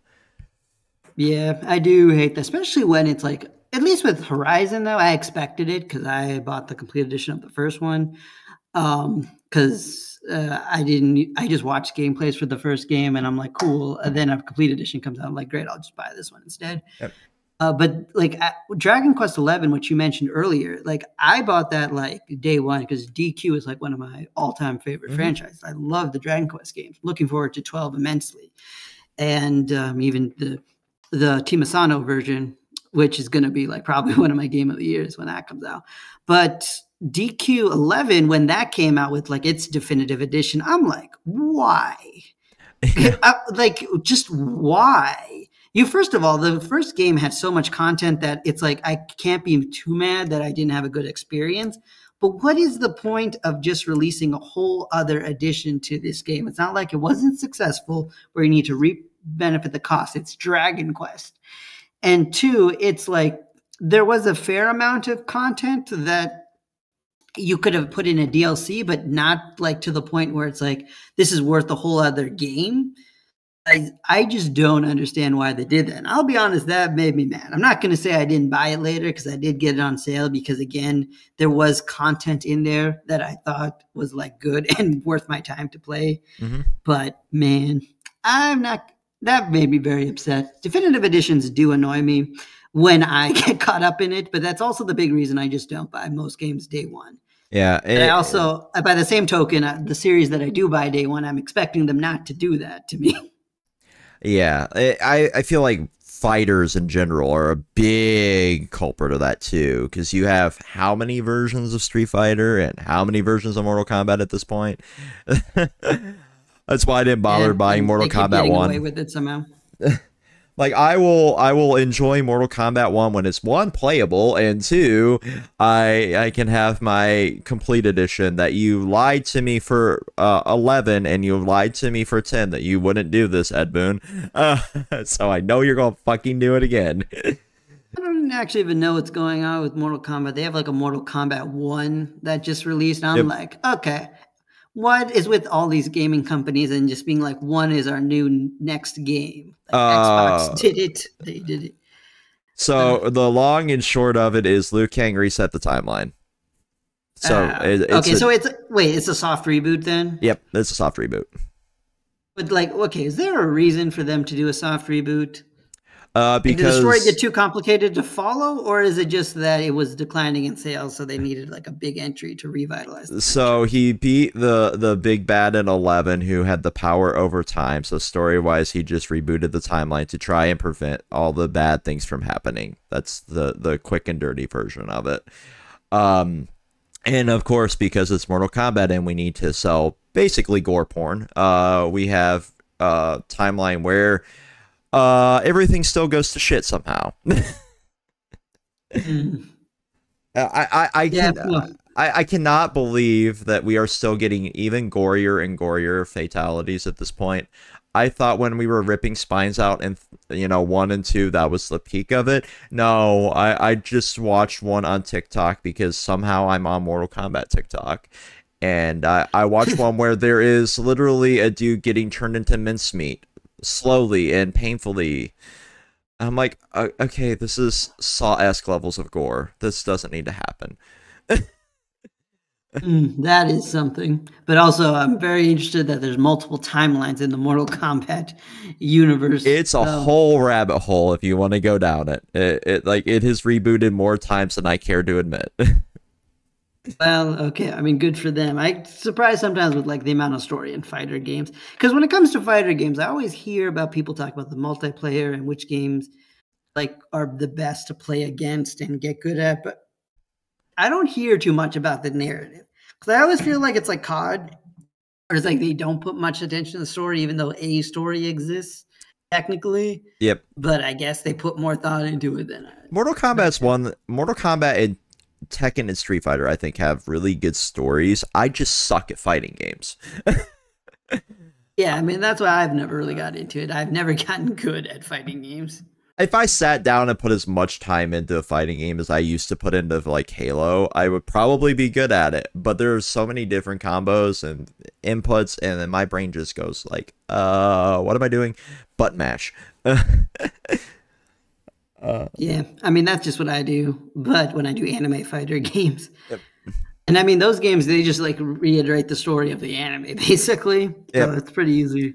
Yep. Okay, I'm It's playing like, Naruto all over again for the 87th time. Cool. Um, yeah, whatever. You know. I mean it sells, so they can do it. I sat down and bought Dragon Ball Kakarot just to play through it, but I also only paid like $3 for it, so I don't care. Yeah, I mean that's honestly the smart thing to do nowadays, and I think that's the other thing. Like with games getting more expensive, it's just realistically better to just buy the games either used or on sale And at this point. So Steam is great for that. Steam is like the best for that, and that's why I love being a PC gamer. same here. It's also one of the reasons it sucks to be a Nintendo gamer because Nintendo will never cut down on any of their stuff. I got And happy. actually, I think I got happy that there was a $10 sale on Pokemon. yeah, I remember getting like any sale when I was on my 3DS, any sales on like any RPG or stuff I was going to play because it's like this is the best I'm going to get. Yep. But I think it's a good time to transition to Nintendo because they are, of course, rumored to be having like their new console coming out, possibly even as soon as next year. Others have said maybe the year after, but it's in the imminent future. I've seen pretty good arguments for both, but I think either way, we know it's coming. But the big question is, what is there? And tying back to the very first topic that we had with the Microsoft leaks, one of the leaks talked about a meeting with Activision Blizzard, like that Nintendo had, where they were like, "Hey, you guys didn't really support the Switch." Which makes sense because it's a freaking tablet. So how about our next console be more comparative in power to last generation? And I remember thinking to myself, okay, well, that's good in terms of the fact that even our current gen has a lot of crossover with last gen, which probably is part of the reason that this generation really hasn't taken off, to be honest. But another thing is just the fact that Nintendo could probably be able to handle more third-party games easily, even if it is going to be outdated pretty quickly. The other thing is, like, do they really just do that in a portable format, or is the next Nintendo's console going to be something completely different? I've seen pretty good arguments for both, but what are your thoughts on this? I don't know. And that's the thing, is Nintendo is so freaking unpredictable in what they do. Because we went from a era of cartridges to these little tiny CDs to, you know, big CDs again, back to cartridges that had bitterant in it because they were so small and they didn't want kids to swallow them. So I don't know how to predict anything Nintendo does. I figure, well, because we've seen the performance failures of Mortal Kombat on, just to tie it into that, on the Switch, because they had Mortal Kombat 1 on there. I don't know if you saw any of the videos of like how bad it looks, but I've heard the reports, but yeah. So like if it can't even support something like a 2D-ish flat fighter anymore, we desperately need that console refresh or that next generation. I would see it being on par with like the Xbox One and the PS4 though. Performance wise, I don't know what it will look like is the biggest thing. I don't know what kind of media it will support. You know, I definitely don't think it'll be comparable to current gen consoles. I would have hoped, like, if I had to hope, that it would at least be closer to maybe the mid-gen of last generation, but that might be asking for too much from Nintendo. exactly. Honestly. That's where my brain was. That's so sad. Because they like their niche little market, and their niche little market just happens to be the biggest market right now. Like the Switch is still like the most home installs, which is wild to think about, but it also really isn't because it's been out the longest of this generation of consoles. Yeah. And that's And mostly also, in due addition to to that, I mean, Apple like recently was like pushing more and more the idea of playing consoles stuff on your phone. And I mean, as silly as that sounds, the phones are capable of it. Hmm. If they can get the games, then theoretically it's plausible. So, I mean, if Apple really makes a serious push, and I mean, we've said this about many other companies. Google tried it with Stadia, it did not work out. Amazon has Luna, which is, I don't know what they're doing there. It's not like a bad service, but it's just like they're barely utilizing it. But so if Apple actually is trying, then they could maybe make something that has the whole portable game system even more like less in Nintendo's favor. And if, of course, everyone else is going to switch to cloud gaming to get more portability out of their systems, while Steam is iterating on the Steam Deck, Nintendo won't have their freedom to just do whatever they want in the space forever. That's how they messed up after the Wii. They just realized that the casual gamer has other gaming options. Yeah, so I embarrassingly I had completely forgot that I had subscribed to Luna, so I had to go in and cancel that recently because I'm like, Oh my god! I'm glad I helped you save some money. God, subscription services are like evil in terms of like you just forget they exist. I it just Like, here's how I forgot about it is it just bills as an Amazon purchase. I'm like, oh, it might just be one of my comics now because it's a $5.99 payment. And so I'm like, oh right, I have like 5 comics coming out this week, and they all bill as Amazon now. I'm like, oh shit, it must have just been one of my comics drops. I'm like, oh, there's nothing there. Maybe it's one of my Prime channels that I have. And then I go through and I'm like, you have subscribed to Amazon Luna for 36 months. I'm like, what the fuck? So this it's been billing me for like 3 years and I just completely forgot about it. man. Wait, so did you just cancel it while we were streaming? Or... No. I canceled it last week when I. Oh, okay. Because that's funny. If I just reminded you, that's what I was thinking. But like, they updated their website to where it shows like what you've subscribed to the most, and it was just there. I'm like, oh fuck, because I got the controller for my controller wall because I have a whole wall of controllers. And if you subscribe to it early on, you just got you get a controller. Yeah, yeah, I remember that. It looks like a good controller, honestly. It is. It's just comparable to the Stadia controller, which is one I absolutely loved, and I still use as like my primary PC controller when it supported. I still find it so weird that like these companies, these major companies that actually design some competent hardware and decent streaming software, just like we're not able to like break out into this cloud platform before it like really takes off. Right. I mean, because you think they would. The funny thing is like Amazon's web service powers 90% of the internet at this point, but they can't make a competent streaming service. I don't even understand it. It's like so strange. It makes no sense. But at the same time, it's like, it's a good thing Amazon doesn't rule over us all yet. It's getting there. They're launching their own internet service too. Oh God. Oh, God, that just sounds yeah, well, I mean, there goes all the privacy. Yeah. Just that once. Yeah, honestly, they know so much about me at this point from having worked there, and also from like the fact that I search Amazon for most of my shopping because it's just convenient. Like, oh, I am in this random city, I can have it delivered to this hotel. Cool. I'm okay with them having like all of my data on that capacity. I don't want them knowing my browser history. Yeah, and it's worse because we know some of that data is going to be up for sale somewhere. Yeah, it is honestly, absolutely. I'm streaming, off of their like satellite here. Cool. They know what hentai I looked at. Now, next thing I know, my Amazon front page is all hentai. Great. Yeah. Okay, so let me see. What were we talking? Oh yeah, Nintendo.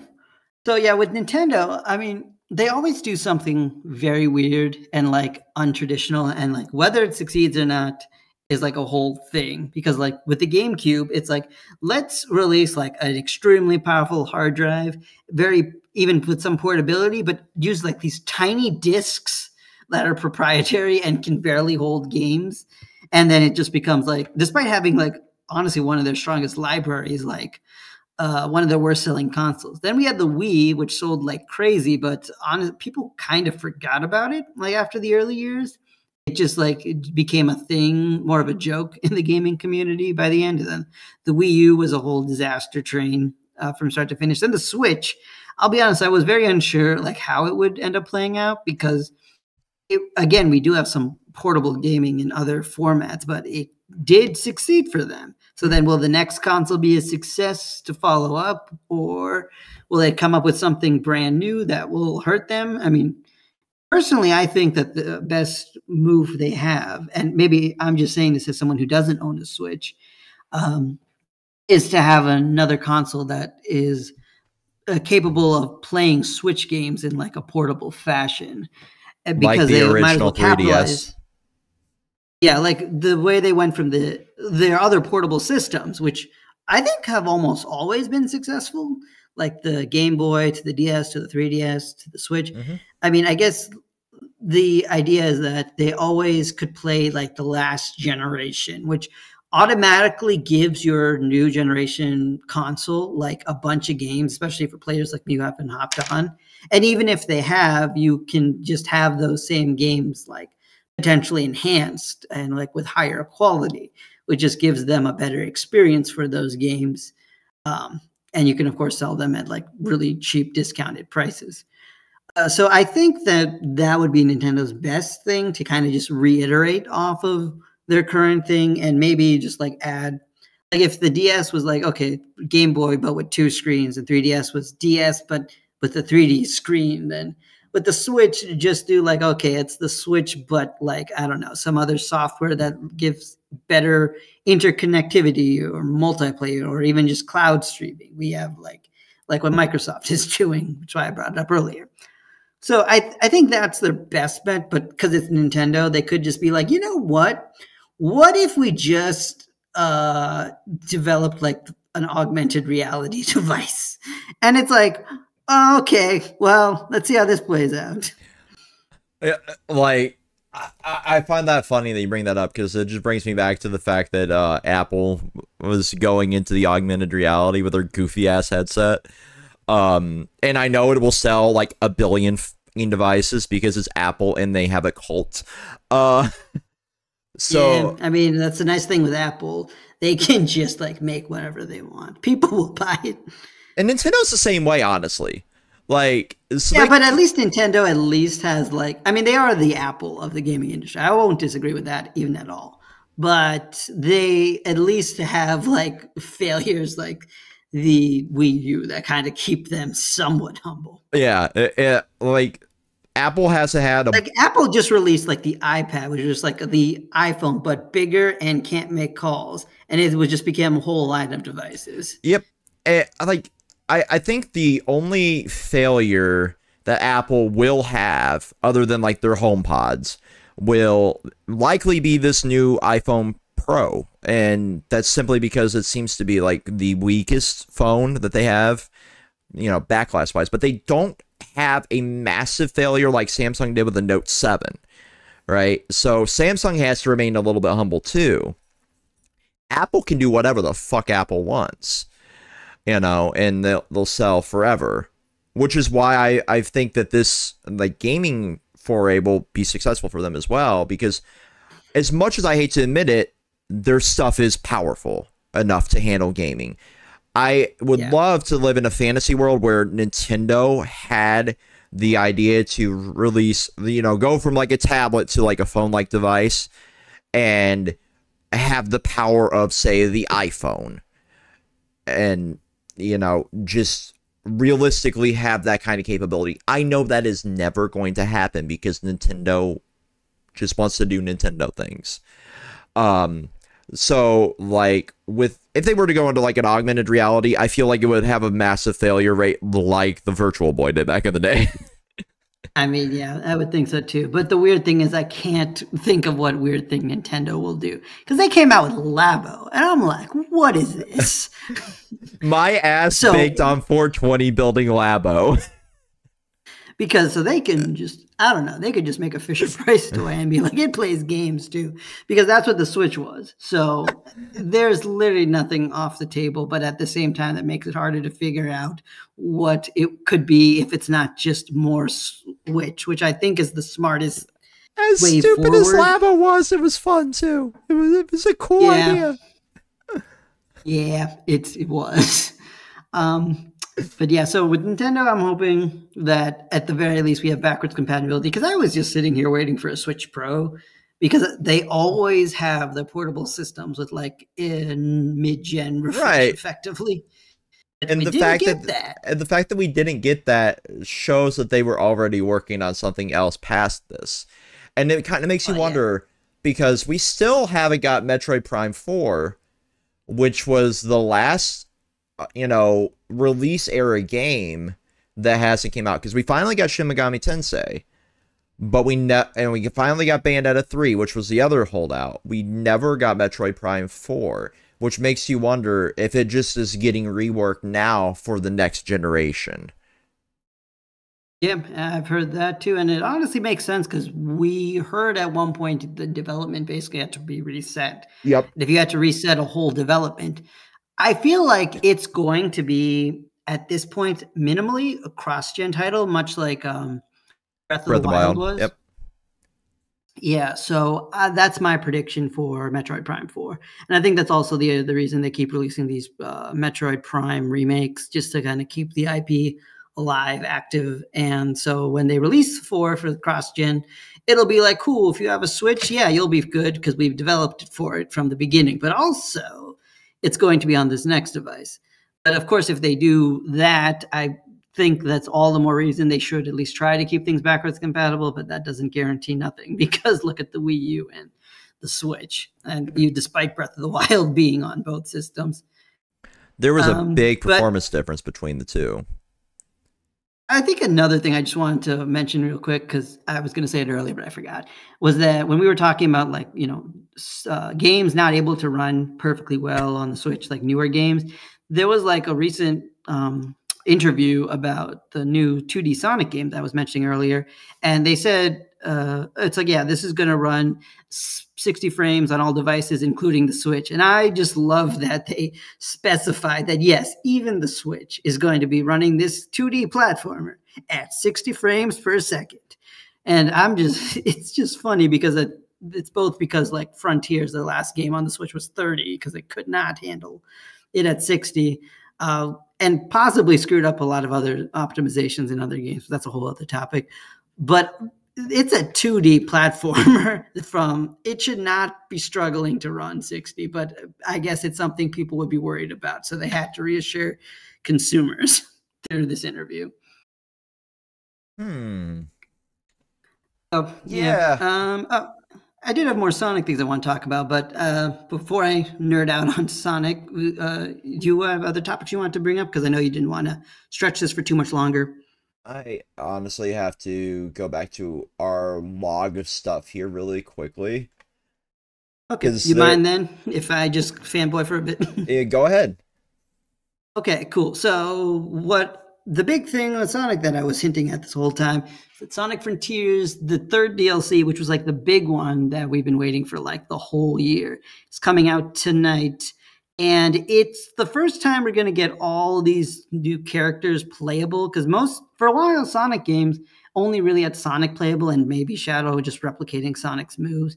And that, I really do blame the older generation of video game gamers, just because they really hated Sonic's friends, to the point where Sega was like, okay, cool, we just won't have them around anymore, which sucks for my generation, who grew up with those friends and enjoyed playing as them. So finally, we're getting that back. Apparently, they were last all playable in a mainline game 17 years ago.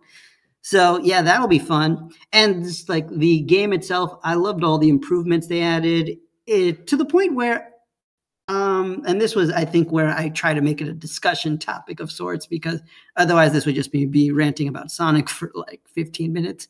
That this game is so much different than how it was. And we've talked about how like other games like Cyberpunk and No Man's Sky, they just improved themselves over time, that I wonder if it's like worth almost re-reviewing some games like after release, and they've had time to come out. Because on one hand, it's a they shouldn't do that just because it almost sort of rewards developers. Well, I shouldn't say developers. It's not usually their fault, but it rewards game creators for like not having complete games at release and just like working on it after they get people's money, if they do at all.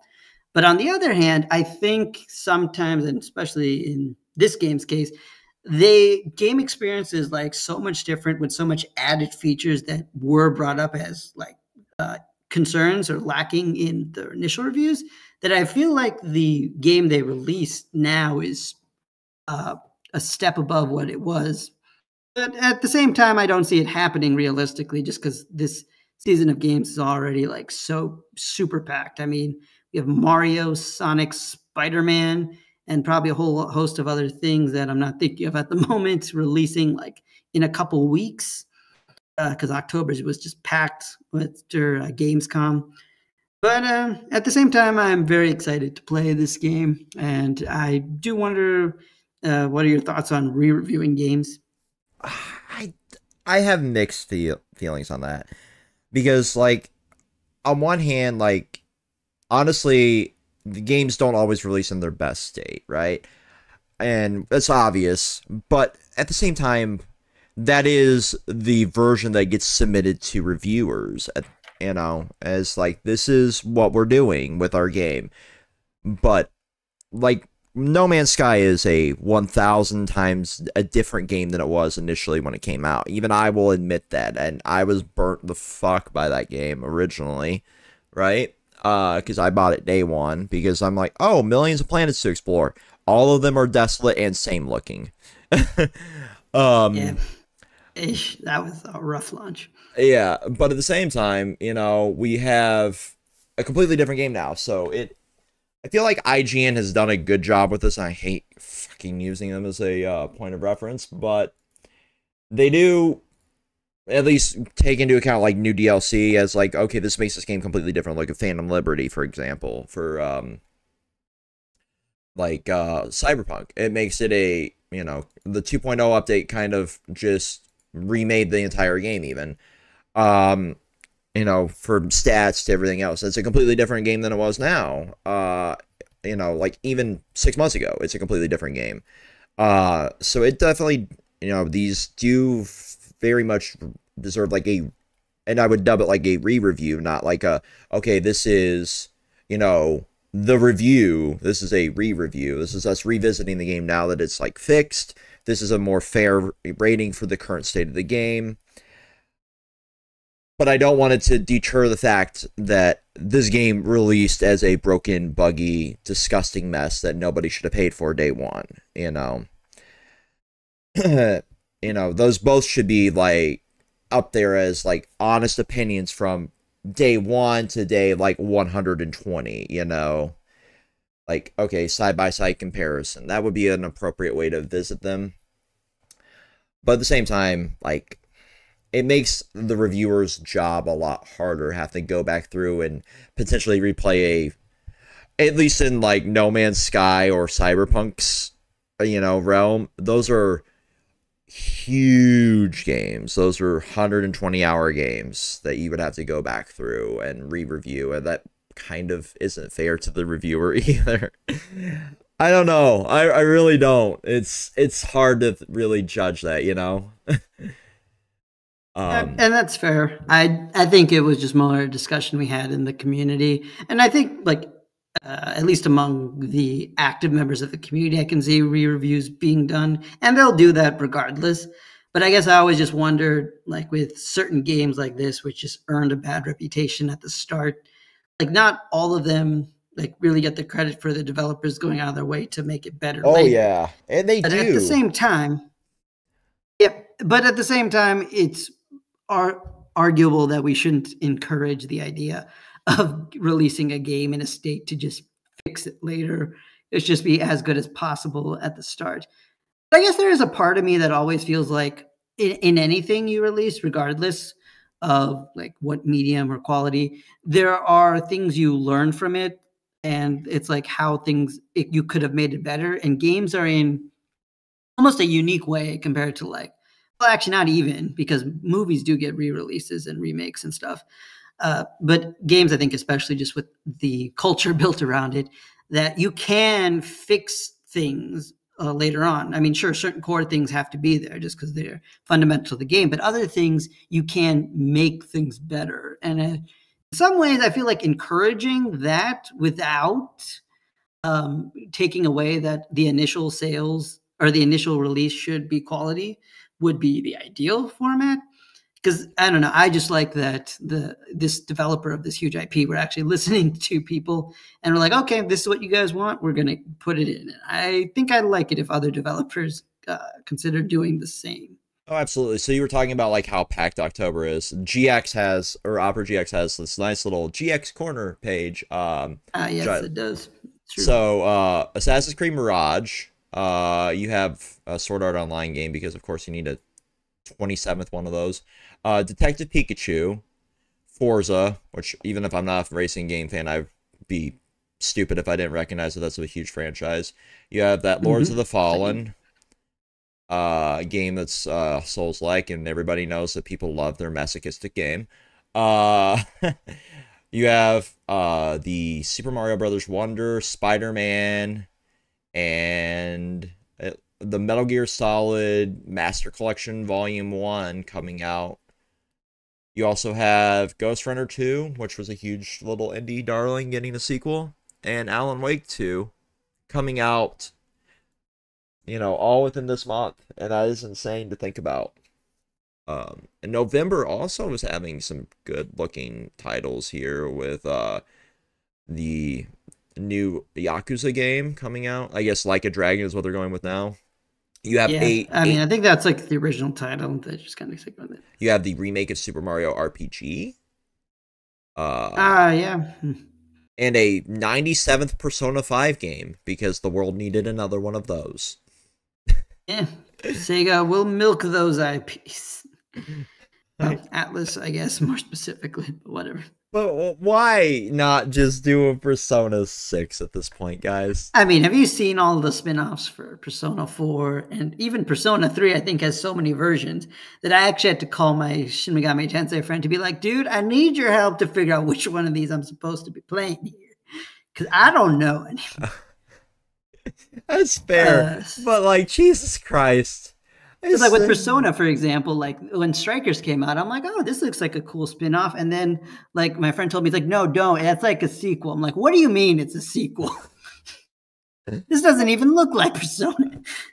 It's a Muso. Like, Canon Muso. Who does that? Literally who? Even Fire Emblem is like, we're like, Nintendo does their Muso games. It doesn't make them canon. Yeah. But like a Persona is a sequel. Why? Why do this? Persona canon is Shin Megami Tensei canon in general. It's just crazy. Just make it stop. When Sonic fans complained about the split timeline back when that was a thing, I'm like, it wasn't that hard. We had like 2 of them. Now look at every other series. Zelda has like 3 at least. Well, Zelda didn't even know where the Breath of the Wild series even goes into those timelines. You would have to ask Red. That's his wheelhouse. We'll have Red here for one of these gaming streams someday.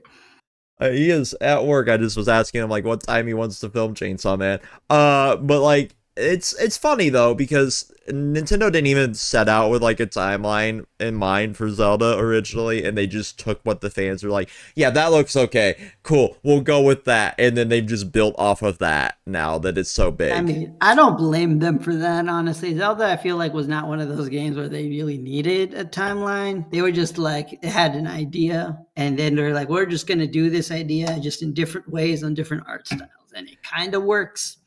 But I guess the idea of a timeline at least allows some justification for kind of repeating the same formula again and again.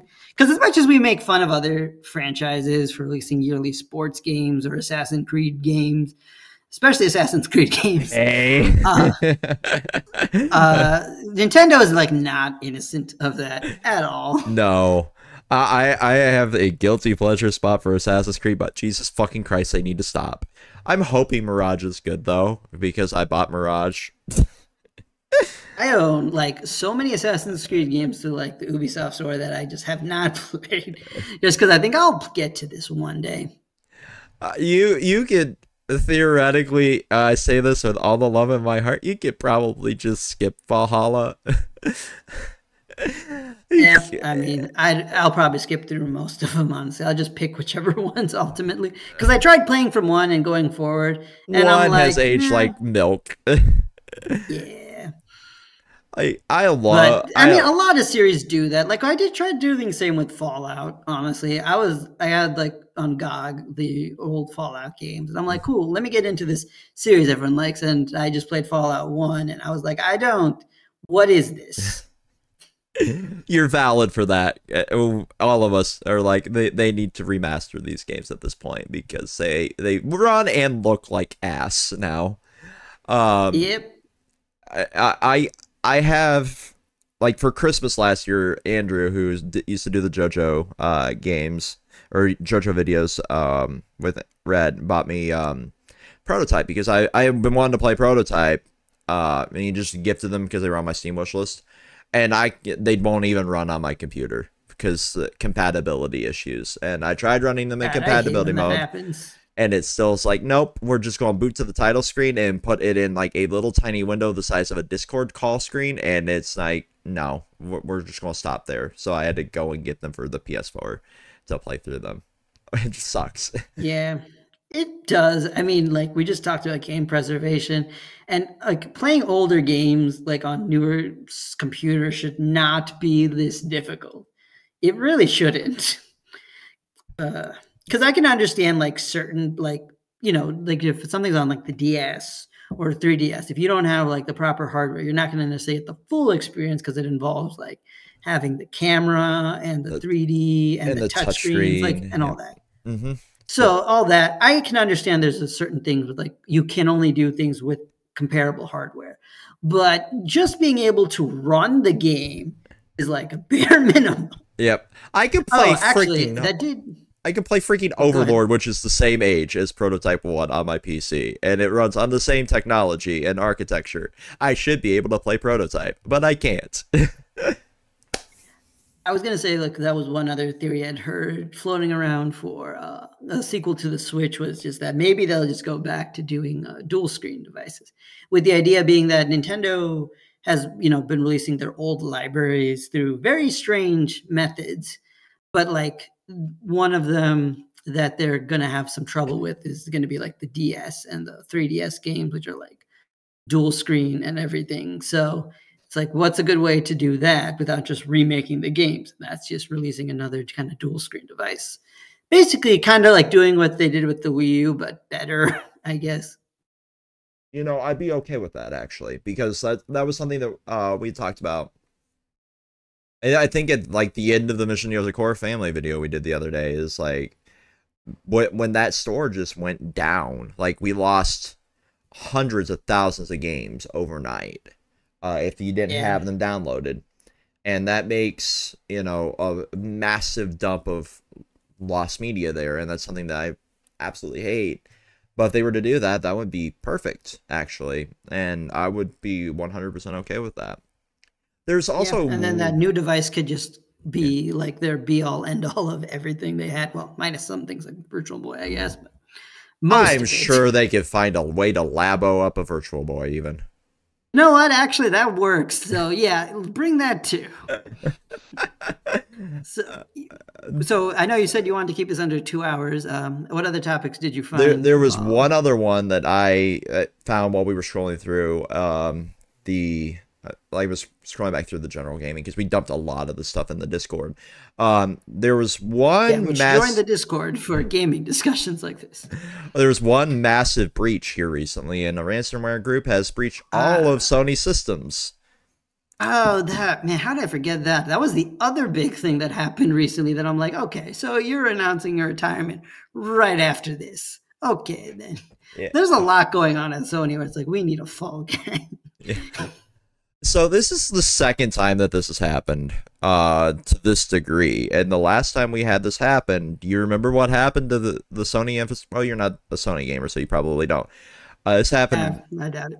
there was I remember it happened before, but I don't remember what the consequence was. so there was a whole network live shutdown of PSN. This came out right around the time Mortal Kombat 9 and Modern Warfare 2 dropped.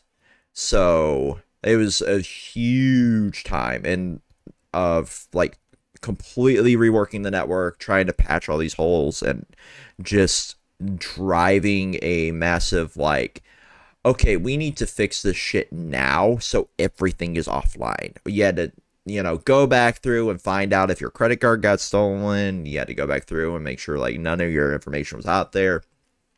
This is how my identity kind of pseudo got stolen back in the day. So that was a whole fucking rabbit hole of hell for a lot of Sony gamers. So there was just a massive file just floating around with like credit card and info, addresses, names, all of it unprotected on the dark web. And it was a nightmare for Sony. And the way they made up for it to consumers was they gave them like, a bunch of free games and yada, yada, yada. I just find it really convenient from a hacker's perspective that this happened right around the time they were announcing like the price hike for PlayStation Plus as well. So it kind of makes me wonder what guise this group was doing this under. Was this like a sort of like white hat hacker, like, hey, we want to let you know this is a stupid thing, or if this is like a nefarious, like, hey, we're going to sell all of this, like back in the day.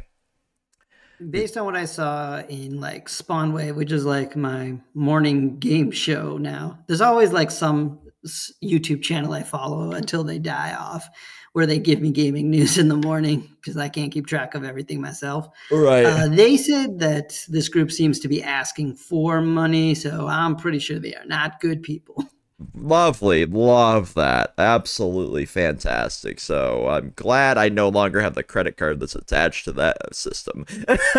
I guess that's one. That's good. I guess that's. I'm glad I just don't own a PlayStation device. I guess that's the good side of all of my credit cards getting stolen on tour was I had to like replace them, and also I switched banks. So that's fun. So I guess for everyone out there who is, well, still listening, thank you. But also, like, keep an eye on your credit card information if you have that. So usually when I don't think Sony's going to pay anything. I'll be honest. Fuck no, they're not. They're absolutely not. They're going to be like, okay, go ahead. We'll just scrub the network and have people re-enter their payment info. Cool. And realistically, from a business perspective, I kind of agree with that. Don't pay the ransomware. Yeah, I mean, they really shouldn't, because you can't negotiate with terrorists, as the old saying goes. Yeah, and this is like cyber terrorism. Pretty much. I do find it funny though, like all of this happened, and then he's announcing his retirement.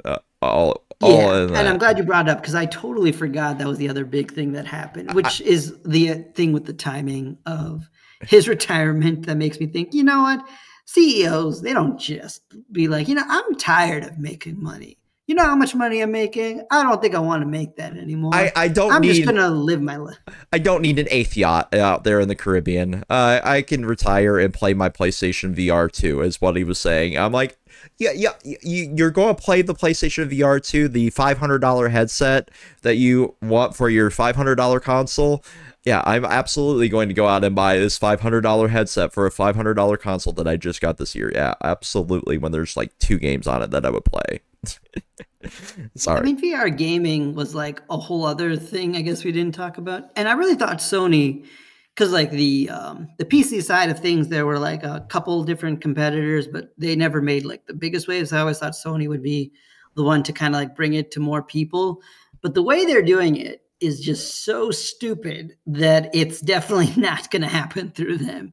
Because PSVR 2, I mean, by itself, that's just kind of silly. But they're not even making it like backwards compatible, to my knowledge. Nope. With like other games. And it's like, okay, so everyone who invested in like the old PSVR is just screwed, like even more so than the people who bought into like your consoles.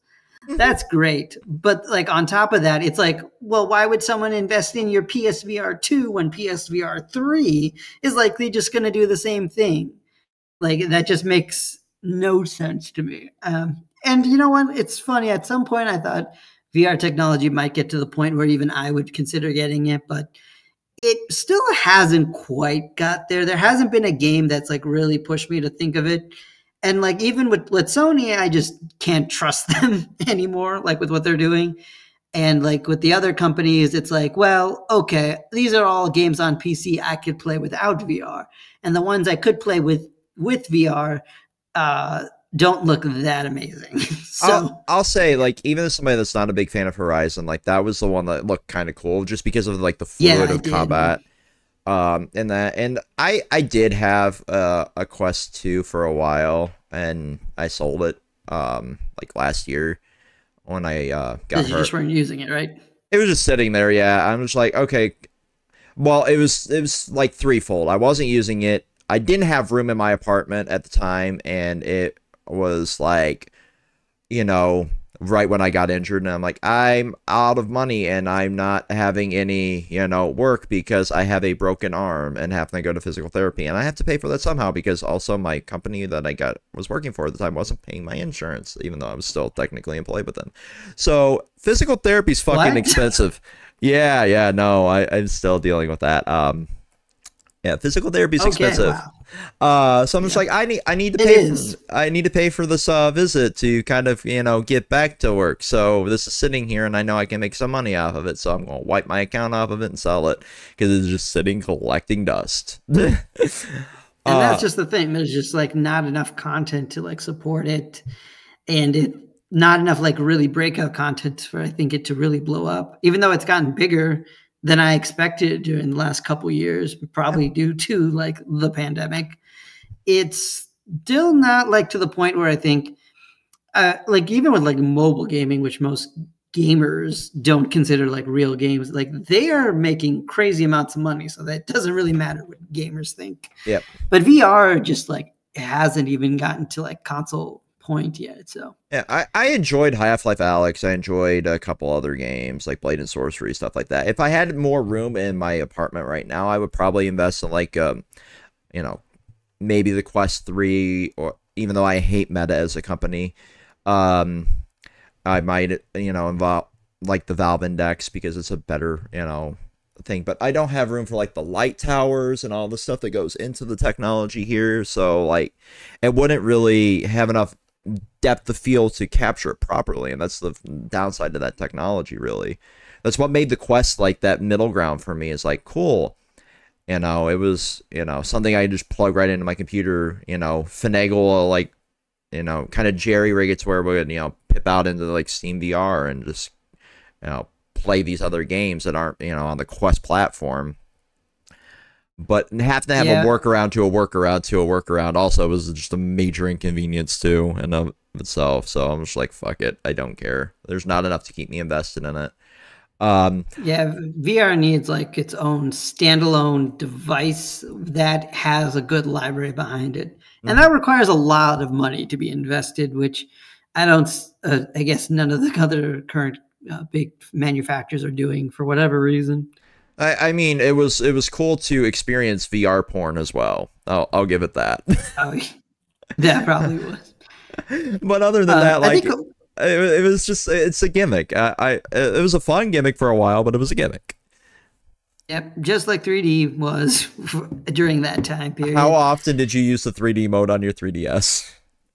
Like for certain games, actually, it was pretty decent, but for a lot of others, they just didn't even bother. So I stopped bothering too. That's just kind of Exactly. how that went. Like, and plus, I think for me though, I also bought like the new 3DS. Like I waited for that, which was Hmm. again one of the reasons I waited on the Switch because it always was a smart investment for me to do so. But like with the new 3DS, the 3D was way more stable than the old one. I've been Oh yeah, told so. absolutely. And because of that, I actually tried to use the 3D a bit more. But by the time, of course, the new 3DS came out, and like Nintendo was comfortable releasing the 2DS, which is like it's just a DS that can play 3DS games. Yep. It's like no one's using the 3D. They knew that. I'm But literally debating on just buying a old like 2DS XL and just modding the hell out of it just for the funsies at this point. not a bad idea, honestly, especially if like the next console isn't like backwards compatible at all. But if it is, I don't know, might be at least worth waiting to see if it is. Yeah. But I did want to say one other thing I forgot to bring up when we were talking about like the other manufacturers for consoles, and we talked about like how Apple in their entry into the gaming space. Like I will say, I checked my subscriptions because Vex did his, so I went through mine as well, just see like Yeah. what am I still subscribed to, and like one of the things I am still subscribed to as an iPhone user is Apple Arcade. And because Apple has admittedly invested a good amount of money into that and like gotten some pretty decent IP. They aren't talked about as much, but I think they have like some good developers behind them. And if they really want to develop like a device just with Apple Arcade alone, they could get like a decent starting point if they also had some launch titles to go with whatever device that they are doing on top of that. Didn't So they have the creator of Final Fantasy make a game for them too? yeah, they did that game. Okay, I'm blanking on the name. I'm going to look it up right now because I did want to recommend that. But yeah, that game I've played and it's really good. I think the reason I stopped is because, like with most RPGs, I got stuck on a boss and I'm like, well, I'm going to do something else now. And that's just a me problem. That's not on the game. The game is actually really incredible. What I liked about it most specifically, and the things they advertised were the art style being like diorama based, which is really cool, and of course the visuals and music were also really nice. But what I liked that they added to this game was the this mechanic where you could kind of like skip enemies, but rather than just like, oh, you know, Pokemon repel system where you can just ignore enemies for a short period of time and then use the item again in order to, you know, stop fighting enemies. It's a storage system where the enemies are just kind of stored in like a box. And then at some point you kind of reach a limit. Oh yeah, Fantasian, that's what it's called. Yeah, so you can store those enemies in a box, and then when you reach at any point and before you reach storage capacity, you have to like fight the bosses or fight those enemies all at like once. And it's a nice like system to be like, okay, I don't feel like fighting these mobs, but I'll have to fight them eventually. And I think if you collect a good amount, you get well rewarded for that as well, because the battle system kind of works great in terms of like fighting multiple enemies at once. So yeah, that I think is probably one of their best stuff. But there's also some other pretty good smaller titles in the service as well. Yeah, it's So I called think, Fantasian apparently, and it might be coming to PC. yeah, I recently heard about that, which I'm glad because it kind of was kept being a disservice by being stuck on Apple. But I genuinely am surprised because I felt like this was one of those titles that Apple themselves sponsored. So I'm surprised it's going to other places, but you know, maybe that's just what Apple's going to do. Maybe they'll just like have games that'll come to their systems, but then release on others like Xbox and other, well, just platform holders, I guess. Yeah, it's Even kind of like Sony a is doing timed that now. exclusivity kind of thing, maybe. Who knows? Um, Yeah. And you know, I'm also hoping Mistwalker gets to do more stuff with the success of this game because they put a lot of passion and energy oh into yeah, this. It's it looked definitely phenomenal. It had me almost wanting to buy an Apple product. it's yeah, I mean that's saying something. Honestly. Um, But yeah, I definitely recommend getting it on PC once it releases because it was a good game. Like I said, the only reason I stopped is because I just got stuck, I and also because my phone is like a couple years old now and can only hold so many apps and other things at once. So I have to just regularly delete things anyway. you gotta succumb to the gotcha of life, you know. Yeah, that also. I just got really into gotcha games. I mean, it makes sense. Like when you're using your phone as a gaming device in general, you tend to fall down the gotcha rabbit hole. I mean, I just installed a Honkai Star Rail and Genshin again, and I hate myself for that. I But mean, yeah, Genshin, I think what stopped me from getting into that is just because, like, on my computer, for some reason, it runs like garbage. And on my phone, it runs but takes up all my space. So it's like, okay, cool. I can't get addicted to this one. But it's it's like Honkai probably Star Rail. It's probably a Yeah, good it's thing. probably a good thing. It is. Um, But with Hawkeye Star Rail, like that was a solid game. It's just that it's very similar to like a standard RPG on your mhm. phone, which is nice. But at that point, I'm like, I'd rather just play an RPG than a gotcha version of an RPG. Because I feel like the gotcha games I really enjoy are just like very simple to play. I can just put a little time each day in and then cumulatively have it be like my most played thing all year just by accident rather than this is a game where I could put in hours at a time. And it's like, I don't want to really do that. It's just going to drain my batteries, drain my stuff. And I got other stuff to do. Yeah, That's not how phone games should be. I think it's that's why fair. I play Nikkei and Blue Archive and stuff instead. I like my waifu simulator, so as long as I can get pretty characters, I'm happy. So, um, I mean, yeah. and I love the freaking Hoyo Lab art style. I don't know why. It's always been fascinating to me. It's just I fell out of it for a while, and then a couple of my friends were like, "You need to get in on this." I'm like, "Do I really need to get in on it? Oh, sell me on it." And they're like, they showed me one character. I'm like, "Okay, you sold me." That's all you had to show me was a tatted woman with attitude and a pair of giant tits. That's all it took. Yeah, I mean, my best friend, he saw like one of the Genshin characters designs and he just got really obsessed with it. But he just doesn't play the games, which I think is good for him because whether he knows it or not, he's like a bit of an addictive personality. I've noticed. I've like known him for like 18 years, so he would be very susceptible to I'm this stuff. wailing to get this one character and I never get it. Yeah, that exactly that. You gotta be like really responsible with gaming. Although I will say Nikkei's gotten me to spend way more money than I really should have. I spent, I think, $200 trying to get Fenty when I first played it, and that's when I'm like, I have a problem. Mm-hmm. So I have those personality traits, and I've openly admitted to it. But it's fine. It's fine. I could afford it at the time. But Yeah, at this point, we've just kind of accepted that companies can take advantage of this. There's a whole industry that just yup, takes advantage. yup, and it's not So, a good thing. so we hit like the 2 hour mark. I know you said you wanted to kind of Yeah, cut it off around now. yeah. So anything else, or you want to just end it? I think like the final closing points of this is we'll probably end up cycling back to this topic as we find out more because we're going back into the FTC hearings I think next week. Yeah, yeah.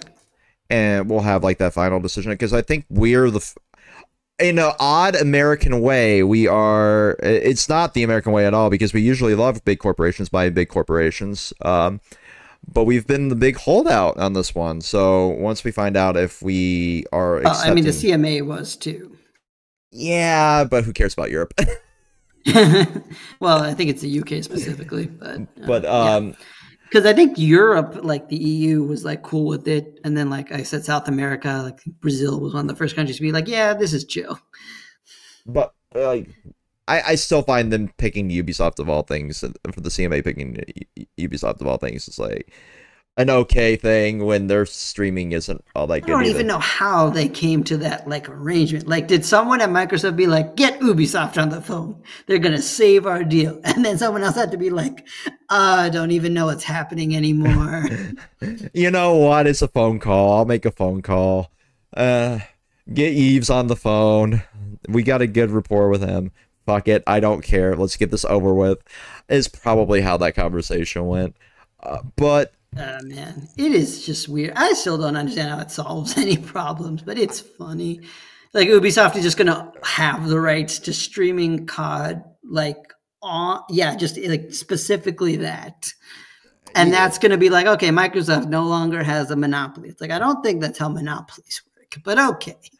I mean, our entire country is one monopoly after another, so it's fine. Whatever. We just accept it here. Yeah.